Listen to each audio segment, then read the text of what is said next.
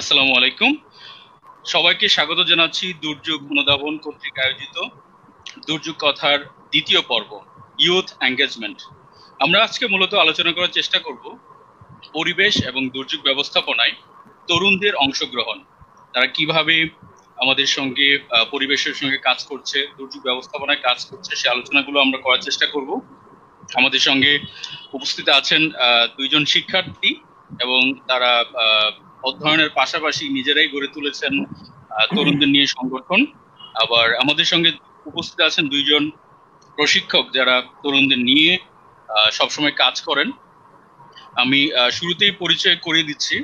আমাদের সঙ্গে আছেন Mahmudur Rahman, secretary and chief RSL, Dhaka university rover group, associate professor, department of Islamic history and culture, university of Dhaka.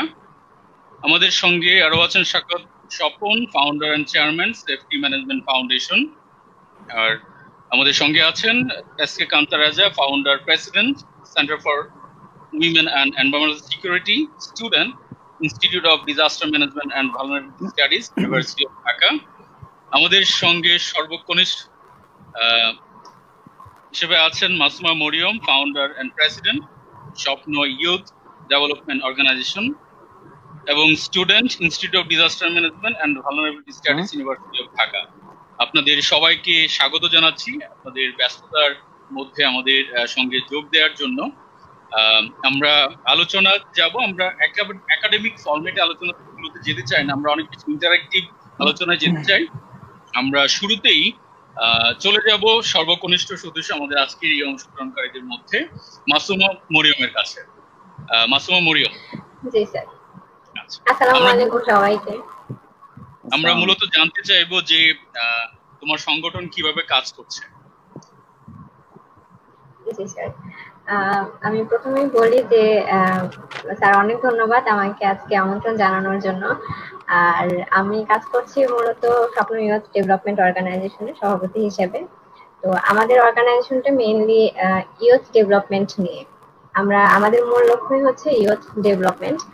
ইউথদের skill development থেকে শুরু করে যে যে সেক্টরগুলো ডেভেলপ করা সম্ভব আমরা সবগুলো কাজই একটু একটু করে করার চেষ্টা করছি। এবং যেহেতু আমাদের অর্গানাইজেশনটা যুব অধিদপ্তর থেকে রেজিস্ট্রেশন নেয়া, তো আমরা সরকারের সাথে কোলাবোরেট করে 2015 সাল থেকেই কাজ করে আসছি। বাট 2018 সালে আমাদের রেজিস্ট্রেশন নেয়ার পর আমরা সরকারের বিভিন্ন ট্রেনিং, বিভিন্ন ওয়ার্কশপ, মানে বিভিন্ন যে কর্মকাণ্ডগুলো হয় এগুলোর সাথে সরকারের সাথে কোলাবোরেট করে আমরা চেষ্টা করেছি যে আমাদের এলাকার যে পিছিয়ে পড়া তরুণগুলো আছে, যারা ট্রেনিং এর অভাবে হয়তো কাজ করতে পারছে না বা যারা পড়াশোনা চালিয়ে যেতে পারেনি, তাদেরকে এই ট্রেনিং গুলোতে পাঠানো এবং যাতে সরকারের এই উদ্যোগটার সাথে আমরাও কাজ করতে পারি। তো তাদেরকে মূলত আমরা মানে কর্মক্ষম যারা ছিলেন তাদেরকে আমরা একটু সহযোগিতা করার চেষ্টা করেছি। এবং এরপরে আমরা এখন কাজ করছি ভলান্টিয়ার নিয়ে। আমরা 2020 সালে নতুন করে ভলান্টিয়ার রিক্রুট করেছি। আমাদের ভলান্টিয়ার সংখ্যা যদিও অনেক কম, কিন্তু আমরা কাজ করছি এবং এই প্যান্ডেমিকে আমরা মেইনলি অনলাইন বেস কাজ করছি। এই তো স্যার, মোটামুটি এইরকম। আচ্ছা, আমরা একেবারে সংক্ষিপ্তভাবে শুনলাম।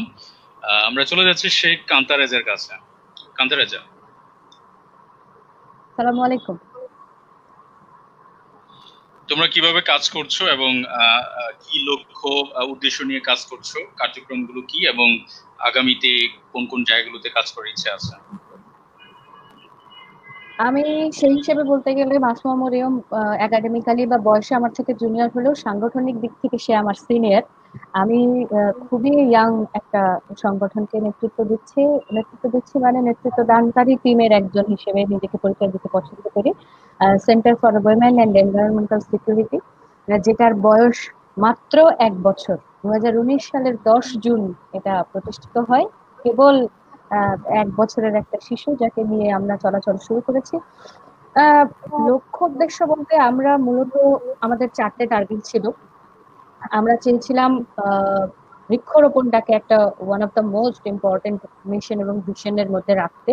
অবজেক্টিভের 4টে পার্টের মধ্যে আমরা রাখতে চেয়েছি এটাকে: tree plantation, women empowerment, disaster management এবং মেন্টাল হেলথ। আমাদের এই 4টা জায়গা নিয়ে আমাদের কাজ। তো ট্রি প্ল্যান্টেশন মানে আমরা যারা স্কুল গোয়িং বাচ্চা, যারা বাচ্চা বলতে আমরা এই যুবক বয়সেরই বোঝাচ্ছি, একেবারেই প্রাথমিক লেভেল থেকে না, হাই স্কুলে যারা পড়ে তাদের থেকে হাই স্কুল টার্গেট করেছি সেখান, এবং কলেজ, এই 2 লেভেল। আর বিশ্ববিদ্যালয়ে আমরা যারা পড়ি তারা আমরা সহায়ক হিসেবে আছি। তো আমি একটু উল্লেখ করি যে আমার সংগঠনটা মূলত সাতক্ষীরা জেলা কেন্দ্রিক। এটা স্থাপিত হয়েছে এখানে, এবং আমরা এখনো পর্যন্ত সাতক্ষীরা জেলার মধ্যে কাজ করছি, বাইরে কাজ করিনি তা না, করেছি। আমরা গত বছর যেমন যখন গাইবান্ধাতে খুব বড় ধরনের বন্যা হলো, তখন আমরা গাইবান্ধাতে 100 পরিবারকে সাহায্য করেছি ফান্ড কালেকশন করে, এবং ঢাকাতে আমাদের কিছু কার্যক্রম হয়েছে, সেগুলো ফটোগ্রাফি কন্টেস্ট, পরিবেশ রিলেটেড, সেগুলো আমি অত বেশি স্বেচ্ছাসেবী কার্যক্রম হিসেবে ধরছি না। তো মূলত জায়গাগুলো হচ্ছে সবাইকে পরিবেশ সম্পর্কে এমন ভাবে সচেতন করা যেন তারা পরিবেশ সংরক্ষণটাকে নিজেদের অন্যতম রেসপন্সিবিলিটি মনে করে, পরিবেশের উপরে নির্ভরশীলতাকে যেন তারা একেবারে নিজেদের একটা ম্যান্ডেটরি ডিউটি মনে করে, যে যেটার উপরে আমরা নির্ভর করি সেটা সেভ করা আমাদের অন্যতম দায়িত্ব। এই ধ্যান ধারণাটুকু আমরা ঢুকিয়ে দেওয়ার চেষ্টা করছি একেবারে ছোট বয়স থেকে। আমাদের ভলান্টিয়ার যারা, তারা বেশিরভাগই বিশ্ববিদ্যালয়ে পড়ুয়া শিক্ষার্থী, এবং তারা সবাই পরিবেশ সম্পর্কে সচেতন। আমাদের এখানে আমরা 3টে হাই স্কুলে কাজ করছি, সরকারি কলেজে কাজ করছি, একটা বেসরকারি কলেজ আছে সেখানে কাজ করছি। তো আমাদের খুব বড় সাকসেস হচ্ছে, গত বছর না, এই বছরই মার্চে আমরা একটা ইনোভেশন প্রোগ্রাম আয়োজন করি। আমাদের হাই স্কুলেরই একটা টিম আছে, তারাই আয়োজন করে, এবং সেখানে তারা প্লাস্টিক সামগ্রীর বিকল্প হিসেবে পরিবেশ থেকে কোন কোন জিনিস ব্যবহার করা যেতে পারে, বাঁশ, কাঠ, শাল পাতা, এইসব জিনিস দিয়ে তারা নিজেরাই জিনিস বানিয়েছে। এবং তারা স্কুলে তারা সপ্তাহে একদিন টিচারদেরকে নিজেরাই বলেছে যারা যেন মোটর সাইকেল না নিয়ে আসে, তারা 0 কার্বন ডে পালন করতে চায়।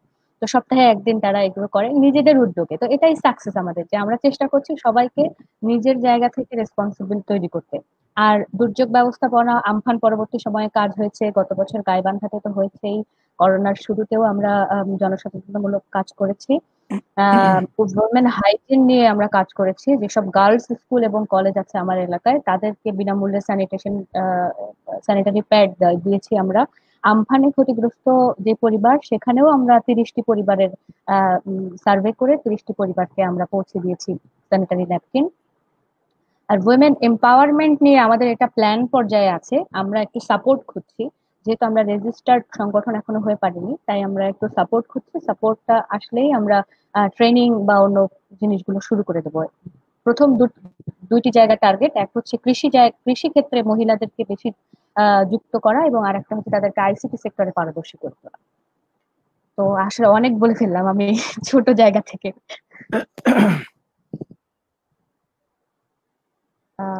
স্যার, আপনার মাইক্রোফোনটা মনে হয় মিউট আছে। আশা করি যে ছোট বলতে কিছু নেই, সব সংগঠনই আসলে অনেক ছোট থেকেই বড় হয়, সেই জায়গায় নিশ্চয়ই আমরা পৌঁছাতে পারবো। আমরা চলে যাচ্ছি স্বপন ভাইয়ের কাছে। স্বপন ভাই কি কোনো স্লাইড ব্যবহার করতে চান? জি, একটু স্লাইড ব্যবহার করেই কথা বলি। তো স্বাগত জানাচ্ছি আমার স্লাইড শো, এবং আমি শেখাওয়াত স্বপন, চেয়ারম্যান এবং প্রতিষ্ঠাতা সেফটি ম্যানেজমেন্ট ফাউন্ডেশন।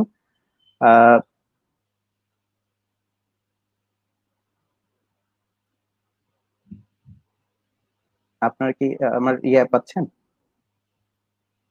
না, পাওয়া যাচ্ছে না। আচ্ছা, আমার মনে হয় আপনি বলতে পারেন। হ্যাঁ, ওকে, চলে আসছে, পেয়েছেন? জি জি, ওকে। তো আমি শুরুতেই হচ্ছে একটা পিকচার, 3টা পিকচারের একটা স্লাইড দেখাচ্ছি। Safety management foundation basically movement to remain safe in disaster. দুর্যোগকালে নিরাপদে থাকার এক ধরনের আন্দোলন হচ্ছে আমার একটি সংগঠন। এখানে আপনারা পিকচার দেখছেন, ফার্স্ট এইড, একটা প্রেজেন্টেশন, দেন হচ্ছে ফায়ার ফাইটিং। আমরা আসলে কিছু টপিক নিয়ে কাজ করি, কিছু অ্যাক্টিভিটিস আছে, কিছু টপিক আছে, যেগুলো হচ্ছে fire safety, evacuation and fire fighting, earthquake management, road safety, landslide, emergency rescue, first aid, lightning, flood management, occupational safety, climate change and tree plantation, health safety and safety measures, free blood donation. আমাদের একটা volunteer team আছে, প্রশিক্ষিত volunteer team, যারা হচ্ছে বিভিন্ন জায়গায় তারা প্রশিক্ষণ করিয়েও থাকে আমাদের সাথে এবং সহযোগী হিসেবে কাজ করে। আপনারা তাদের কিছু পিকচার দেখতে পাচ্ছেন। এরা সবাই হচ্ছে প্রশিক্ষিত ভলান্টিয়ার। এটা হচ্ছে সেফটি ম্যানেজমেন্ট ফাউন্ডেশন এবং হচ্ছে Bangladesh fire service and civil defence যৌথভাবে উদ্যোগ নিয়ে আমরা তাদেরকে প্রশিক্ষিত করিয়ে একটা টিম অ্যারেঞ্জ করেছি, যারা মোটামুটি সারা বাংলাদেশে কাজ করছে। এখানে হচ্ছে কিছু পিকচার দেখা যাচ্ছে, যেটা হচ্ছে বাম পাশে যে দুটি পিকচার দেখা যাচ্ছে এটা এফআর টাওয়ারে কাজ করেছি, আর ডান পাশে হচ্ছে রানা প্লাজা। এখানে 24 এপ্রিল 2013 বিকেল 5টার সময় আমরা লাঞ্চ করছিলাম রানা প্লাজার কাজের ফাঁকে, সেটার একটা পিকচার। আর এটা হচ্ছে রোহিঙ্গা ক্যাম্পের পিকচার। আমরা রোহিঙ্গা ক্যাম্পে ট্রেনিং করিয়েছি, বাংলাদেশের ডিজাস্টার রিস্ক রিডাকশনের অর্থায়ন এবং প্র্যাকটিক্যাল অ্যাকশনের আয়োজন ছিল। এখানে কিছু পিকচার দেখা যাচ্ছে হচ্ছে hands on training, American embassy, তারপর হচ্ছে কেন্দ্রীয় খ্রিস্টান মিশনারি, দেন হচ্ছে বিভিন্ন অর্গানাইজেশন আমরা ট্রেনিং করিয়ে থাকি, তার কিছু স্ন্যাপ এখানে দেখা যাচ্ছে। এই সাম্প্রতিক যখন হচ্ছে এই কোভিড-19 দেখা দিল, তখন আমরা স্যানিটাইজার তৈরি করলাম এবং হচ্ছে 1200 স্যানিটাইজার আমরা ফ্রি দিয়েছি। যারা হচ্ছে শ্রমজীবী মানুষ তাদের মধ্যে হচ্ছে আমরা ফ্রি দিয়েছি। এরপর হচ্ছে আমরা একটা কমিউনিটি রেশনিং ব্যবস্থা করেছিলাম, যেখানে 10 টাকায় 7 দিনের খাবার একটা ফ্যামিলির জন্য। এরপর ঈদ সামগ্রী দেওয়া হয়েছে। এগুলো ছিল কিছু সাম্প্রতিক কাজ। আর এখানে আপনারা হচ্ছে কিছু পিকচার দেখছেন হচ্ছে আমার নিউজ কাটিং, হ্যাঁ, পেপার কাটিং। সর্বশেষ হচ্ছে প্রথম আলো বেশ বড় একটা ফিচার করেছে, আপনারা একদম নিচে বাম পাশে দেখতে পাচ্ছেন। আর এরপরে হচ্ছে আরো কিছু এই যে ঈদের সময় এবং করোনা এবং আমফান নিয়ে যখন কাজ করলাম তখনকার কিছু পিকচার। মূলত হচ্ছে ছোট্ট আকারের এই প্রেজেন্টেশন।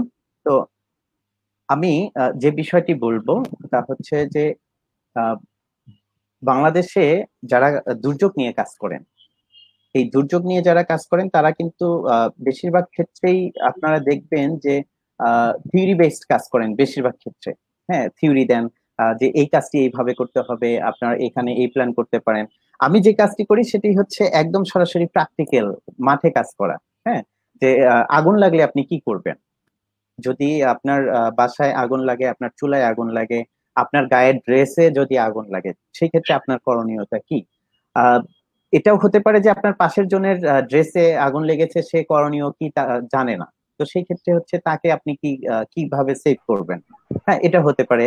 দেন হচ্ছে আপনার ভূমিকম্প হলে কি করবেন, ভূমিকম্পের সময় আপনার করণীয় কি, ভূমিকম্পের আগে আপনি কি করবেন, ভূমিকম্প পরবর্তী আপনার করণীয় কি, সেই বিষয়গুলো হচ্ছে সরাসরি আমরা প্র্যাকটিক্যাল বেস ট্রেনিং করিয়ে থাকি। এরপর হচ্ছে ফার্স্ট এইড নিয়ে কাজ করি। হ্যাঁ, প্রাথমিক চিকিৎসা, কোন ধরনের অ্যাক্সিডেন্ট বা কোন ধরনের দুর্ঘটনায় আপনি কোন ধরনের প্রিকশন নেবেন, অথবা কোন ধরনের মেজার্স আপনি নিতে পারেন, কোন ধরনের পদক্ষেপ আপনি নিতে পারেন, সেই বিষয়গুলো নিয়ে আমরা সরাসরি ট্রেনিং করিয়ে থাকি। ইমার্জেন্সি রেস্কিউ, আপনি যদি একজন ব্যক্তিকে উদ্ধার করতে চান, সে যদি আপনার ওজনের বেশি হয়, তাহলে আপনি তাকে ক্যারি করবেন কিভাবে, আমি সরাসরি সে পদ্ধতি দেখাবো। আপনি দুজন মিলে একজনকে কিভাবে উদ্ধার করবেন, একজন প্রেগন্যান্ট মহিলাকে আপনি অ্যাম্বুলেন্সে উঠাবেন, হ্যাঁ, আপনি দুজন মিলে কিভাবে উঠাবেন, অথবা সিএনজি বা অ্যাম্বুলেন্স থেকে আপনি হসপিটালে নেবেন, একা নিতে পারছেন না বা দুজন মিলেও নিতে পারছেন না, তার ওজন বেশি, তো সেক্ষেত্রে আপনি কিভাবে তাকে ক্যারি করবেন, হ্যাঁ, অথবা একজনের যদি এক পায়ে আঘাত পায় তাহলে কিভাবে ক্যারি করবেন, যদি দুই পায়ে আঘাত পায় কিভাবে ক্যারি করবেন। এই যে বিষয়গুলো, এগুলো আমরা সরাসরি দেখাই এবং সরাসরি প্র্যাকটিক্যালের মাধ্যমে তাদেরকে এগুলো শিখিয়ে দেই। হ্যাঁ, এরপরে হচ্ছে আমরা ট্রি প্লান্টেশন, আর যেটা ক্লাইমেট চেঞ্জ বড় একটা ইস্যু সারা বিশ্বের জন্য, যেটা ক্লাইমেট বর্তমানের বার্নিং একটা ইস্যু আমি যেটা বলবো। তো এই ক্ষেত্রে হচ্ছে যে ক্লাইমেট চেঞ্জ কেন হচ্ছে, হ্যাঁ, এটা সরাসরি পাবলিকের মধ্যে কথা বলা যে এটা কেন হচ্ছে এবং আপনার এক্ষেত্রে দায় কতটুকু, আপনি কি করতে পারেন এটার ক্লাইমেট চেঞ্জটা প্রতিরোধ করার জন্য বা এর প্রভাবটা কমিয়ে আনার জন্য আপনার করণীয় কি, হ্যাঁ, এই বিষয় নিয়ে সরাসরি আমরা তাদের সাথে কথা বলি। আমরা এই পার্বত্য অঞ্চল অথবা হচ্ছে যেখানে হচ্ছে পাহাড় আছে সেই জায়গাগুলোতে ভূমিধসের সংখ্যা বেশি থাকে, সেই জায়গাগুলোতে আমরা তাদের সাথে ভূমিধস নিয়ে কথা বলি, যে ভূমিধস কেন হয় এবং হচ্ছে সেখান থেকে আপনাদের পরিত্রাণ পাওয়ার উপায় কি। এরপরে হচ্ছে আপনারা যে এই যে লাইটনিং, যেটা বেশি কৃষক শ্রেণীর মানুষ বেশি মরে, যেটা বজ্রপাতে, তাদেরকে হচ্ছে আমরা সচেতন করে থাকি যে এটা কেন হয় এবং এটা যখন হয় তখন আপনার করণীয় কি, এবং এটার ক্ষেত্রে আপনার পূর্ব পদক্ষেপগুলো কি কি হওয়া উচিত। এইরকম যে বিষয়গুলো আছে আমরা মোটামুটি ভাবে এগুলো নিয়ে কাজ করছি, এবং আমি স্লাইডে কিছু পয়েন্ট আপনাদের দেখিয়ে আসলাম যে আমরা এই টপিক গুলো নিয়ে কাজ করে থাকি এবং এই টপিক গুলো নিয়ে আমরা সরাসরি ট্রেনিং করাচ্ছি। এবং আমাদের সাথে সবচেয়ে বড় শক্তি হচ্ছে যুব শ্রেণী, হ্যাঁ, যারা বিশেষ করে হচ্ছে। আমি আবার আসছি আপনার সঙ্গে, এই প্রশ্নটা সবার জন্যই থাকবে। জি, আমি আবার আসছি, আমি চলে যাচ্ছি মাহমুদ স্যারের কাছে। আমি মাহমুদ স্যারের কাছে কৃতজ্ঞতাও জানাবো এই সুযোগে, কারণ আমি আসলে যখন বিশ্ববিদ্যালয়ে ভর্তি হই তখন আমি স্কাউটের সঙ্গে জড়িত ছিলাম, কিন্তু পরবর্তীতে 4th ইয়ার শেষ করার পরে আস্তে আস্তে একটু দূরে সরে গিয়েছিলাম। তো স্যার এবং আমাদের আরেকজন সহকর্মী রয়েছেন, ওনারা আবার আমাকে বললেন যে তুমি আগের যে কাজগুলো করতে সেগুলোকে কন্টিনিউ করো, তোমার ভালো লাগাটা কাজ করবে। তো আমি স্যারকেও অনেক অনেক ধন্যবাদ জানাবো যে ওনারা যে কিভাবে কাজ করছেন আমাদের সঙ্গে, কিভাবে আমি যখন ছাত্র ছিলাম তখন কিভাবে কাজ করতেন আমরা দেখতাম।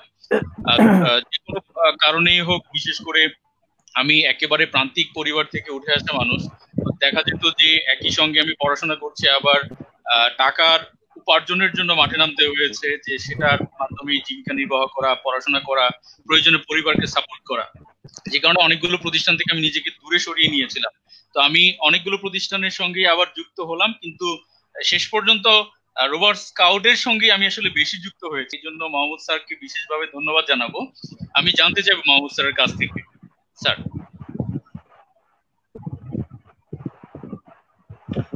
হ্যাঁ, ধন্যবাদ জুয়েল মিয়া, আজকের এই লাইভ শোর সঞ্চালক। একই সঙ্গে আমাদের সহ আলোচক হিসেবে উপস্থিত আছে কান্তা রেজা এবং মাসুমা মরিয়ম, একই সঙ্গে আছে শাখাওয়াত স্বপন। আমাদের সবাইকে শুভেচ্ছা জানাচ্ছি। একই সঙ্গে আমাদের এই শোটি যারা শুনছে এবং পরবর্তীতে যারা শুনবে তাদের সবাইকে প্রীতি এবং শুভেচ্ছা জানাই। আজকের একটি চমৎকার বিষয় নিয়ে আমরা এখানে আলোচনায় এসেছি, যে আমাদের ডিজাস্টার টক এবং ডিজাস্টার এই বিষয়ের সঙ্গে যারা সম্পৃক্ত হবে, যারা রেস্কিউ করবে, যারা হেল্প করবে, স্বেচ্ছাসেবায় নিয়ে যারা এগিয়ে আসবে, এটা বোঝাই যাচ্ছে যে এই বিষয়টির সাথে তরুণরাই জড়িত, ইয়াং পিপল। কারণ যারা বয়োজ্যেষ্ঠ বা যারা এজ পারসন, তারা কোনোভাবেই একটা ডিজাস্টারকে রেস্কিউ করার সক্ষমতা তাদের থাকে না, এটি না থাকারই কথা। তার মানে হচ্ছে বিষয়টির সঙ্গে তরুণরাই এগিয়ে আসবে এবং দেশের জন্য, রাষ্ট্রের জন্য, এই দেশমাতৃকার জন্য তারা এগিয়ে আসবে, যে এই দেশটাকে কিভাবে রক্ষা করা যায়। আমরা শুরুতেই বলছি যে আমি যে অর্গানাইজেশনের সঙ্গে কাজ করি সেটি হচ্ছে বাংলাদেশ স্কাউটস। প্রথমে আমি ঢাকা বিশ্ববিদ্যালয়ের শিক্ষক।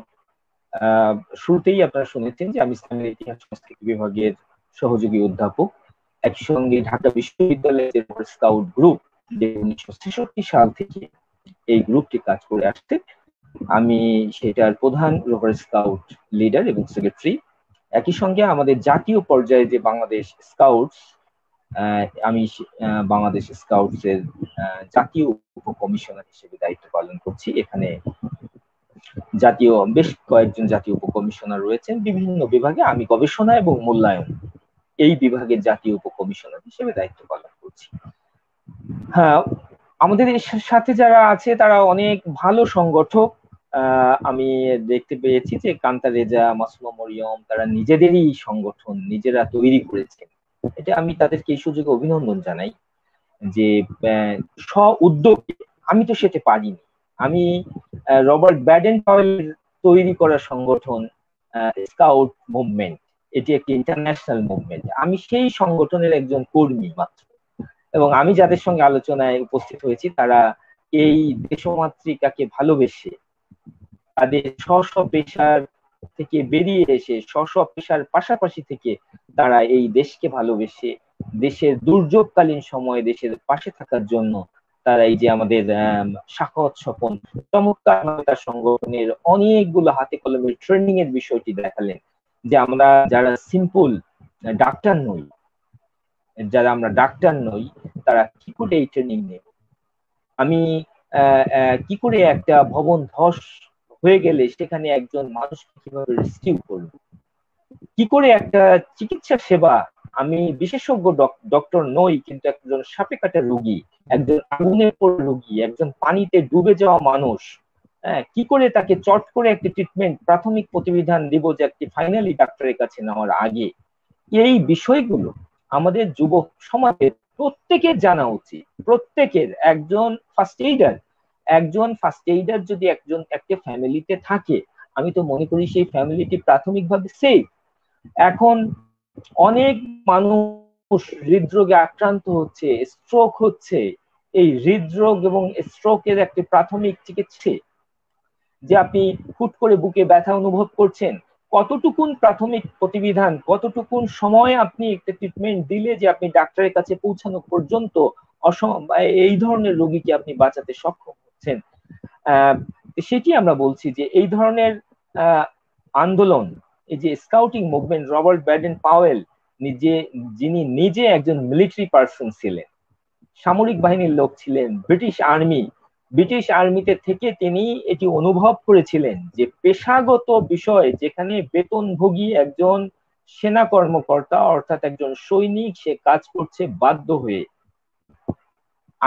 18 থেকে 19 বছর বয়সে সে যোগদান করছে, একটি নির্দিষ্ট বয়স পর্যন্ত চলছে। কিন্তু আমাদের শিশুরা রয়েছে, যে শিশুর নার্সিং যে শিশুর তৈরিটা যদি, মানসিক গঠন যদি শুরু থেকে না হয়, এই মানবতার সেবায় নিজেকে প্রস্তুত করতে না পারে, তাহলে সেই শিশু বড় হয়ে কি করে ভলেন্টিয়ার হবে? সেই সকল কারণে রবার্ট ব্যাডেন পাওয়েল তিনি স্কাউটিং মুভমেন্টকে কতগুলো স্টেজে ভাগ করেছেন। একটা আমাদের যে প্রাইমারি লেভেলের বাচ্চাদের নিয়ে যে কাব স্কাউট, স্কুলের বাচ্চাদের নিয়ে স্কাউট, এবং কলেজ এবং বিশ্ববিদ্যালয়ের যারা আছে তাদের নিয়ে রোভার স্কাউট। সবাই কিন্তু যার যার মতো করে ভলেন্টিয়ার। আমরা যারা একটু লাস্ট স্টেজ, ম্যাচিউরড স্টেজ, যারা হচ্ছে রোভার স্কাউট, তারাই সাধারণত বিভিন্ন যুবক শ্রেণী, অর্থাৎ এটিকে আমরা কিছুক্ষণ আগেও বলছিলাম যে 18 থেকে 25 বছর বয়স পর্যন্ত সময়টি হচ্ছে আমাদের রোভার স্কাউট, এবং 18-র আগ পর্যন্ত সেটি হচ্ছে আমাদের স্কাউটস, যারা স্কুলের স্টুডেন্ট, এবং যারা প্রাইমারি লেভেল তাদের 6 থেকে 10 বছরের এই সময়টিকে আমরা বলি কাব স্কাউটস।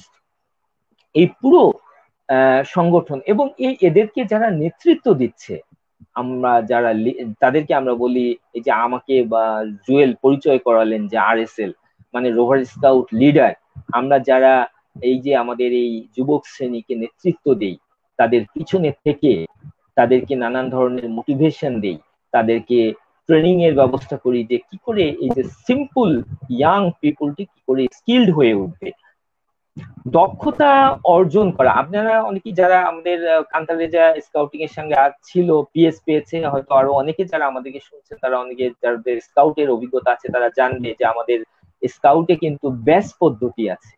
এর মধ্যে আমরা দক্ষতা অর্জন ব্যাচ অর্জন করতে হলে সেই শিক্ষার্থীকে, সেই রোভারকে অনেকগুলো দক্ষতা অর্জন করতে হয়।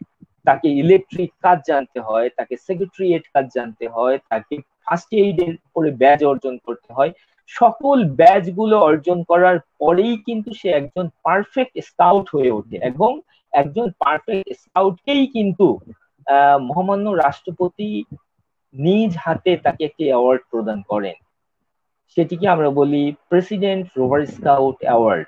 কান্তালেজা আমার মনে হয় যেটি পেয়েছি সেটি প্রেসিডেন্ট স্কাউট, অর্থাৎ স্কুল লেভেলে মহামান্য রাষ্ট্রপতি এই অ্যাওয়ার্ডটি দিয়ে থাকেন। এবং এটা prime minister, right, prime minister, মাননীয় প্রধানমন্ত্রী শাপলা প্রধানমন্ত্রী দেন, রাইট, শাপলা অ্যাওয়ার্ড। এই কথাটি আমি বলছি যে যুবকদের জন্য এই যে বাংলাদেশের সর্বোচ্চ ব্যক্তি মহামান্য রাষ্ট্রপতি কর্তৃক যে অ্যাওয়ার্ড দেওয়া, এটি কিন্তু যুবকদের সংগঠনগুলোর মধ্যে যারা কাজ করে, এটি কিন্তু একমাত্র অ্যাওয়ার্ড যেটি যুবক শ্রেণীতে মহামান্য রাষ্ট্রপতি এই অ্যাওয়ার্ডটি দিয়ে থাকেন। তার মানে এই কথাটি বলার আমার একটাই উদ্দেশ্য যে যুবকদের তাদের নিজস্ব পড়ালেখা এবং কর্মের পাশাপাশি তারা আর্ত মানবতার সেবায় এই কাজগুলো করছে। তো এবং সেগুলো সবগুলোই কিন্তু একটি পদ্ধতিগত ভাবে আমাদের শাখাওয়াত স্বপন বললেন যে কতগুলো সিস্টেমেটিক ওয়েতে, সিস্টেম ছাড়া, একটি সুন্দর ব্যবস্থাপনা ছাড়া কোনো কিছুই কিন্তু সফল হয় না। আমি যে কেউ চাইলেই আমি গেলাম আর একটা মানুষকে একটা কলাপস বিল্ডিং এর মধ্য থেকে চট করে টান দিয়ে বের করে তাকে বাঁচাতে যেয়ে মেরে ফেলছি, তাই না? এরকম হচ্ছে কিন্তু যারা আমাদের ট্রেনিং নিচ্ছে না, যারা জানছে না যে কি করে রেস্কিউ করতে হবে, কি করে ডিজাস্টারে রেসপন্ড করতে হয়, সেগুলো একটা পদ্ধতির বিষয়, একটা ট্রেনিং এর বিষয়, এবং সেটা এক এক জায়গায় এক একটা ট্রেনিং। আমাদের দুর্যোগ এবং ত্রাণ মন্ত্রী যিনি এখন আছেন এবং যারা এই মন্ত্রণালয়ের সচিবরা আছেন, যারা এই গোটা বাংলাদেশের যুবক শ্রেণীকে নিয়ে যারা কাজ করতে এখন আগ্রহ প্রকাশ করছেন, যে কেবলই পেশাগত লোক দিয়ে কিন্তু বাংলাদেশের এই দুর্যোগ মোকাবেলা করা সম্ভব নয়।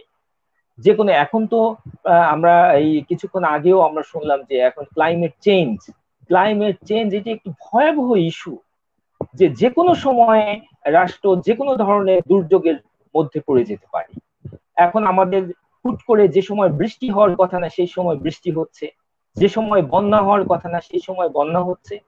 এখন যদি এইগুলো রুটিন মাফিক হতো তাহলে আমরা বন্যার জন্য ওয়েট করতাম যে আষাঢ় শ্রাবণ মাসে বন্যা হবে, এবারে যথেষ্ট প্রোটেকশন থাকতো, আমাদের খাদ্য মজুদ থাকতো, আমাদের যে সমস্ত এলাকায় বন্যা হওয়ার কথা না সে সমস্ত এলাকায় সেখানে খাদ্যের অভাব হবে, রোগ যে সমস্ত কন্টেজিয়াস ডিজিজ আছে সেগুলো সেখানে প্যান্ডেমিক আকারে ছড়িয়ে পড়বে।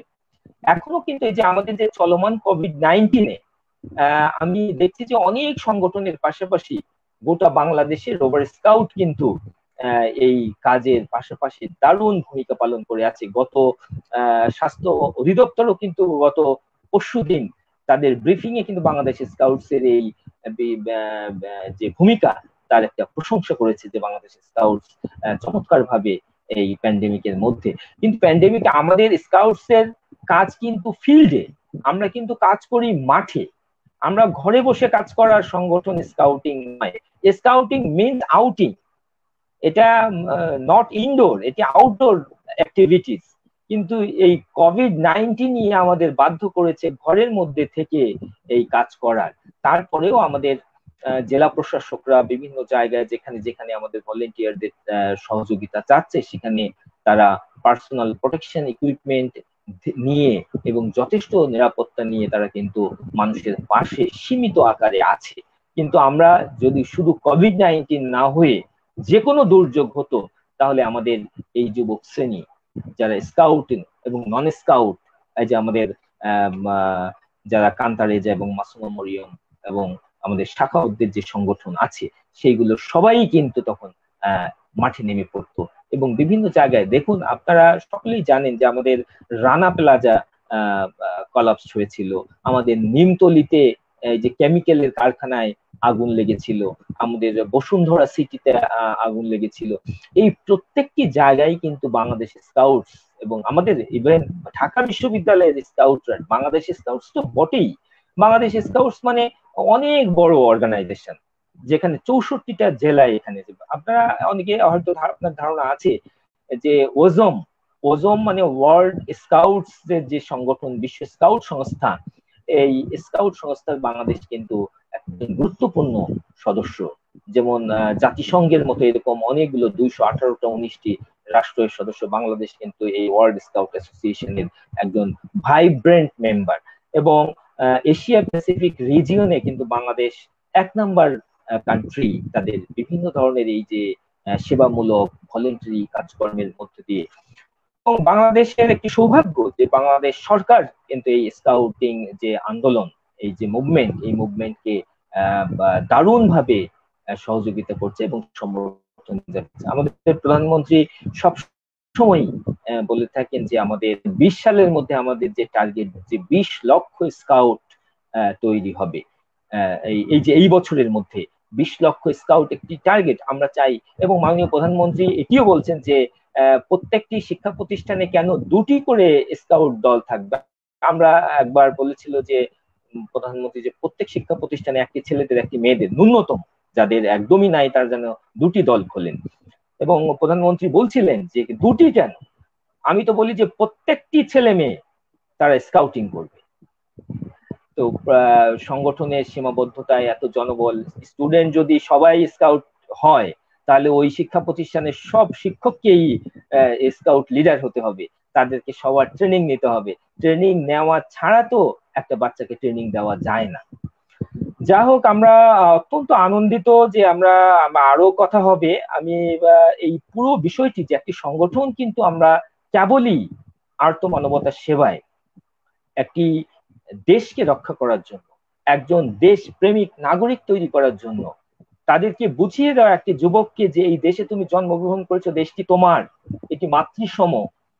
এবং আপনারা দেখবেন যে আমাদের যে ট্রাফিক কন্ট্রোলিং, যে এক সময় গোটা ঢাকা সিটিতে এবং ঈদের সময় বিভিন্ন সময় ট্রাফিক জ্যাম এত মারাত্মক আকার ধারণ করে যে মানুষের জীবনযাত্রা একদম ওষ্ঠাগত হয়ে যায়। তখন আপনারা যারা ঢাকায় দেখেছেন যে সেখানে রোভার স্কাউটের ছেলে মেয়েরা এবং অ্যাডাল্ট লিডার যারা, তারা মাঠে নেমেছিল সেই ট্রাফিক কন্ট্রোলের জন্য। এবং ঈদের ছুটিতে আমাদের পুলিশ বাহিনীর সদস্যরা যেমন থাকে তাদেরকে সহযোগিতা করার জন্য আমাদের এই যে ট্রাফিকের ট্রেনিং, এই ট্রেনিংটিও কিন্তু আমাদের এই 18 থেকে 25-এর এই বাচ্চাদের ট্রেনিংটি দিতে হয়। ট্রাফিক রুল, মিনিমাম রুলটি হয়তো একজন ট্রাফিক সার্জেন্ট যতটা অভিজ্ঞ ততটা না জানলেও অন্তত পক্ষে ট্রাফিক আইন কানুন, যে কোন গাড়ি কিভাবে চলবে, কিভাবে চললে মিনিমাম যানজটকে নিরসন করা সম্ভব, সেই ট্রেনিংটি তাদেরকে দিয়ে কিন্তু আমরা সেই সময়গুলোতে এই ঢাকা সিটিতে এবং বড় বড় মেট্রোপলিটন সিটিতে কিন্তু ট্রাফিক কন্ট্রোলটি আমরা করেছি। জুয়েল হয়তো সে নিজেও একজন ঢাকা বিশ্ববিদ্যালয়ের একজন চৌকস RSL, এটা আমি বলবো। সে যে বললো যে আমরা তাকে এনেছি, আমরা নিজেদের কথা খুব বেশি বলবো না, তারপরেও বলি যে জুয়েল আমরা তো কতজনই ঢাকা বিশ্ববিদ্যালয়ে থেকে স্কাউটিং করেছে, কজনকে আমরা পেয়েছি। কেউ কাউকে এই ভলেন্টারি কাজে কেউ কাউকে আনতে পারে না, এটা মন থেকে আসতে হয়। এই রেসপন্সটি মানুষের সেবা, সোসাইটির জন্য, দেশের জন্য উইদাউট পেমেন্ট কাজ করার এই দৃষ্টিভঙ্গি, এই কমার্শিয়াল এজে যাদের আছে তারা নিশ্চয়ই প্রশংসা পাওয়ার উপযোগী। হয়তো অনেকে বলবে আমি ঢাকা ইউনিভার্সিটির টিচার হিসেবে হয়তো আমি ঢাকা বিশ্ববিদ্যালয়ের রোভার স্কাউটের দায়িত্ব পালন করছি। আমরা ঢাকা বিশ্ববিদ্যালয়ের রোভার স্কাউটের এই কাজটি আমরা কোনো ধরনের একদমই নন রিউমানারেটিভ এবং আমরা স্বেচ্ছায় এগুলো করছি। এবং জাতীয় সদর দপ্তর বাংলাদেশের যে স্কাউটস কাকরাইলে, আপনারা জানেন যে স্কাউটস এর যে হেডকোয়ার্টার, আমরা সেখানে সার্বক্ষণিক আমরা একটা পেশাগত কাজে, আমি ঢাকা বিশ্ববিদ্যালয়ের শিক্ষক হিসেবে আমি কত ঘন্টা কাজ করি, আমরা ক্লাস নেই, টিউটোরিয়াল নেই, পরীক্ষা নেই, খাতা দেখি, নিজের রিসার্চের কাজ করি। এবং যে জায়গাটিতে আমি দায়িত্ব নিয়েছি সেখানে স্কাউটসে কিন্তু এর চেয়ে দ্বিগুণ কাজ বেশি, নন রিউমানারেটিভ কিন্তু দ্বিগুণ কাজ বেশি। আমরা সার্বক্ষণিক আমাদের এই যুবক শ্রেণীকে নিয়ে ভাবছি কি করে আজকে যে 15 বছরে পা দিচ্ছে, আজকে যে শিশুটি জন্মগ্রহণ করছে, যে 6 বছরে আমাদের স্কাউট আন্দোলনে যোগদান করছে, তাকে আমরা স্বপ্ন দেখি যে সে একজন বয়প্রাপ্ত হবে, সে অ্যাডাল্ট হবে, তার হাতে এই দেশের নেতৃত্ব যাবে, সে কি করে সুনাগরিক হবে, সে কি করে একজন গুড সিটিজেন হবে, এই রাষ্ট্রের নেতৃত্বটি তার হাতে থাকলে কি করে তাকে পরিচালিত করবে, এই স্বপ্ন বাংলাদেশ স্কাউটস প্রতিনিয়ত দেখছে, প্রতিনিয়ত এই যুবকদের নিয়ে স্বপ্ন দেখছে যে এমন একদিন আসবে যে সময় গোটা যুবক শ্রেণী তারা দেশপ্রেমে উদ্বেলিত হবে, দেশকে ভালোবাসবে, স্বেচ্ছায় দেশের প্রয়োজনে দেশের পাশে থাকবে। এইরকম ন্যাশনটি যখন তৈরি হবে তখন আর বাংলাদেশকে কেউ দাবিয়ে রাখতে পারবে না। আমরা সেই সুদিনের প্রত্যাশায় যুবকদের নিয়ে কাজ করছি। আবারও আপনাদের সাথে সুযোগ হলে আবারও কথা হবে। ধন্যবাদ স্যার। অনেক কার্যপ্রণালী সহ স্বেচ্ছাসেবীদের সঙ্গে কিভাবে আপনারা কাজ করছেন সেগুলোর সংক্ষিপ্ত আলোচনা করেছেন। আমি এবার চলে যাব মাসুমা মরিয়মের কাছে। যদি আমি একজন স্বেচ্ছাসেবক হিসাবে আপনাদের সংগঠনের সঙ্গে জড়িত হতে চাই, অথবা যারা যারা জড়িত হতে চান, তো তারা কিভাবে যোগাযোগ করবে, কিভাবে যুক্ত হতে পারে?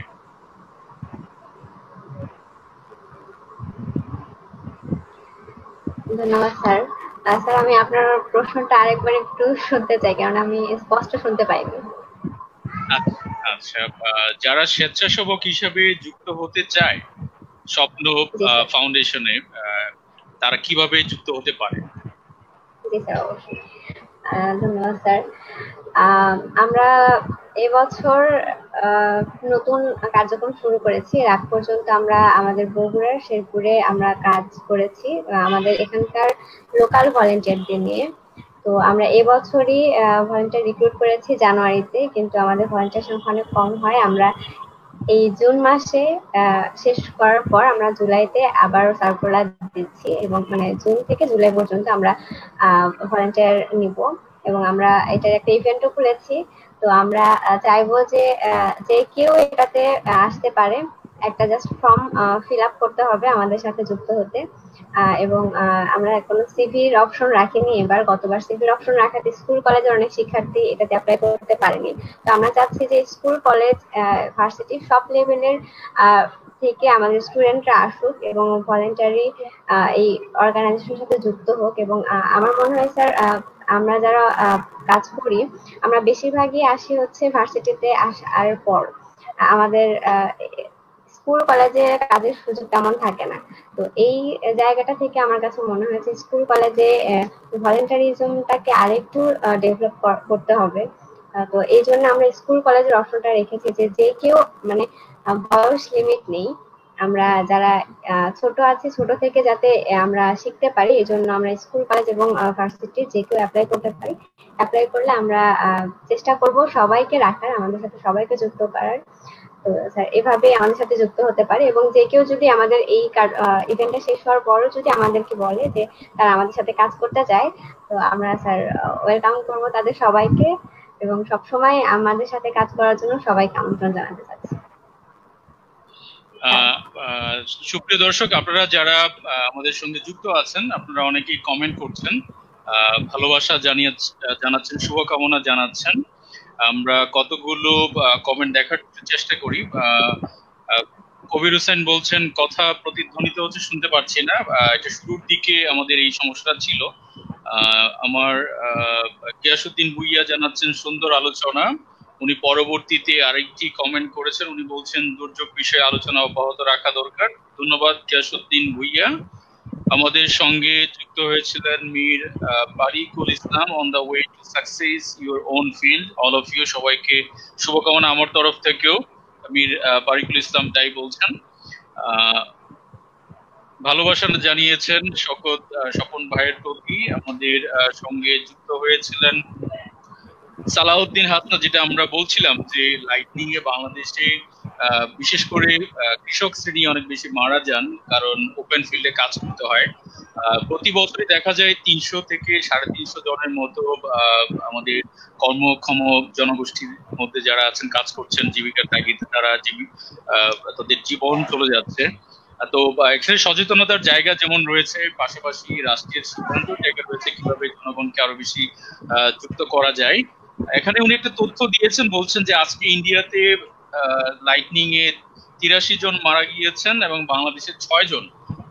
আমরা আশা করব আমরা আরো বেশি সচেতন হতে পারবো, এবং যারা কাজ করছেন ওরা সাধারণ জনগণের সঙ্গে আরো বেশি মিশে কাজ করতে পারবেন। যেটা বলছিলেন সাখাওয়াত ভাই আমাদের সঙ্গে, যে জনগণের সঙ্গে সরাসরি যুক্ত হয়ে কাজ করা মাঠ লেভেলে গিয়ে, তো সেটা আপনারা কিভাবে করছেন এবং আপনাদের সঙ্গে যারা যারা যুক্ত হচ্ছেন তারা কিভাবে যুক্ত হচ্ছেন?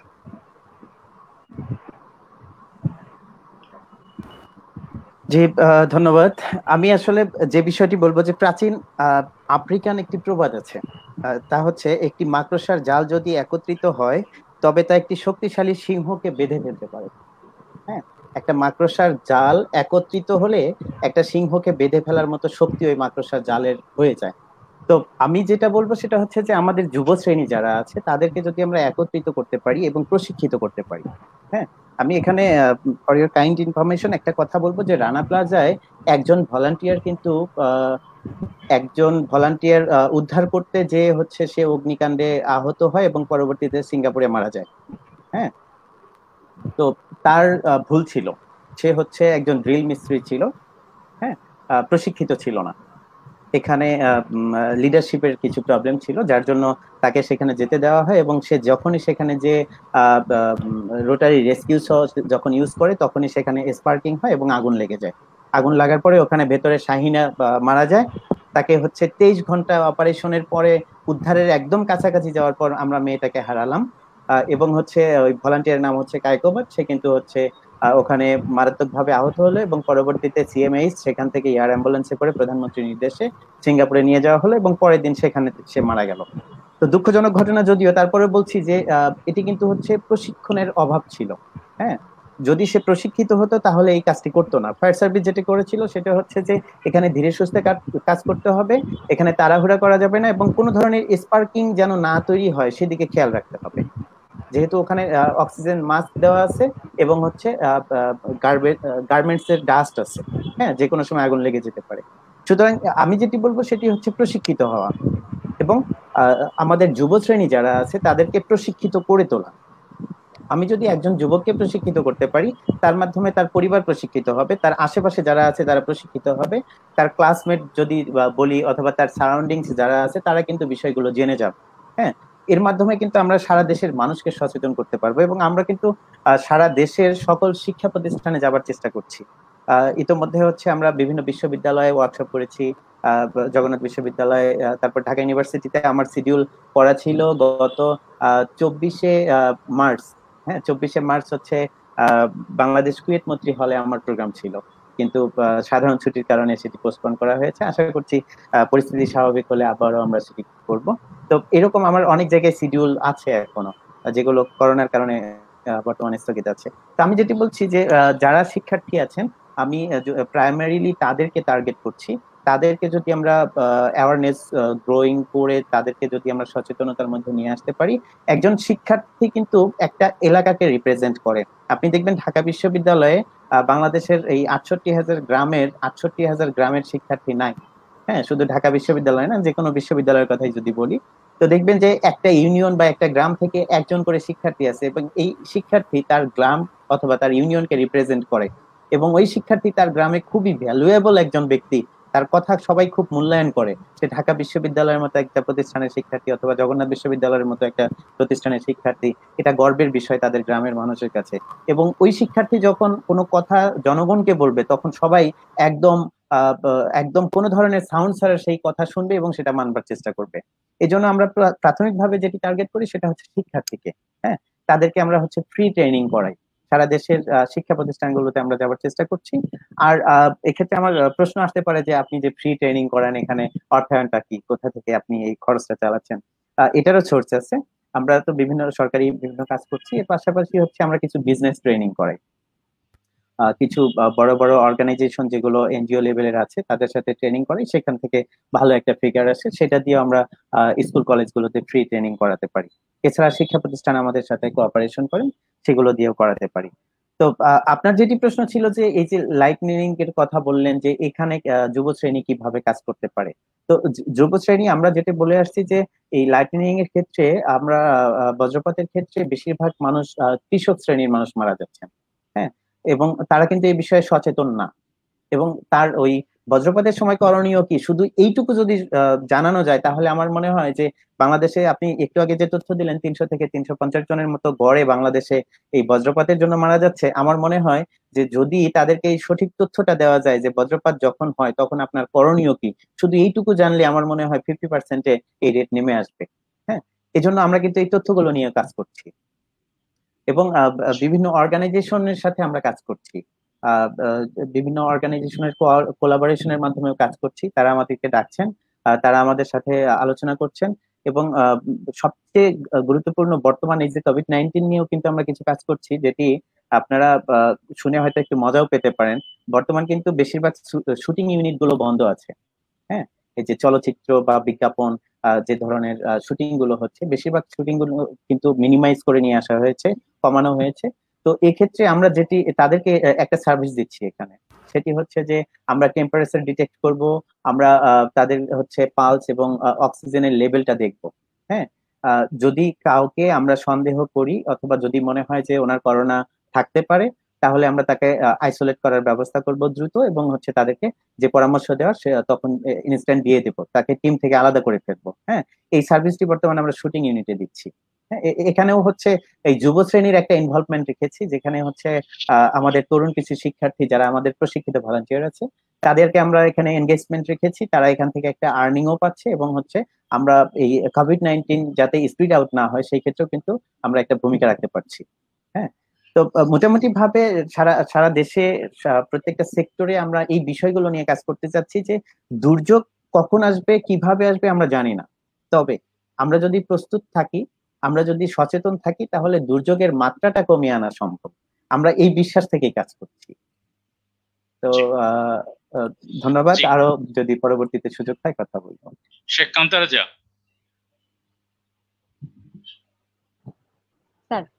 আচ্ছা, আমি একই প্রশ্ন জানতে চাইবো যে যারা তোমার প্রতিষ্ঠানে যুক্ত হতে চায় centre for women and environmental সিকিউরিটির সঙ্গে, তারা কিভাবে যুক্ত হতে পারে?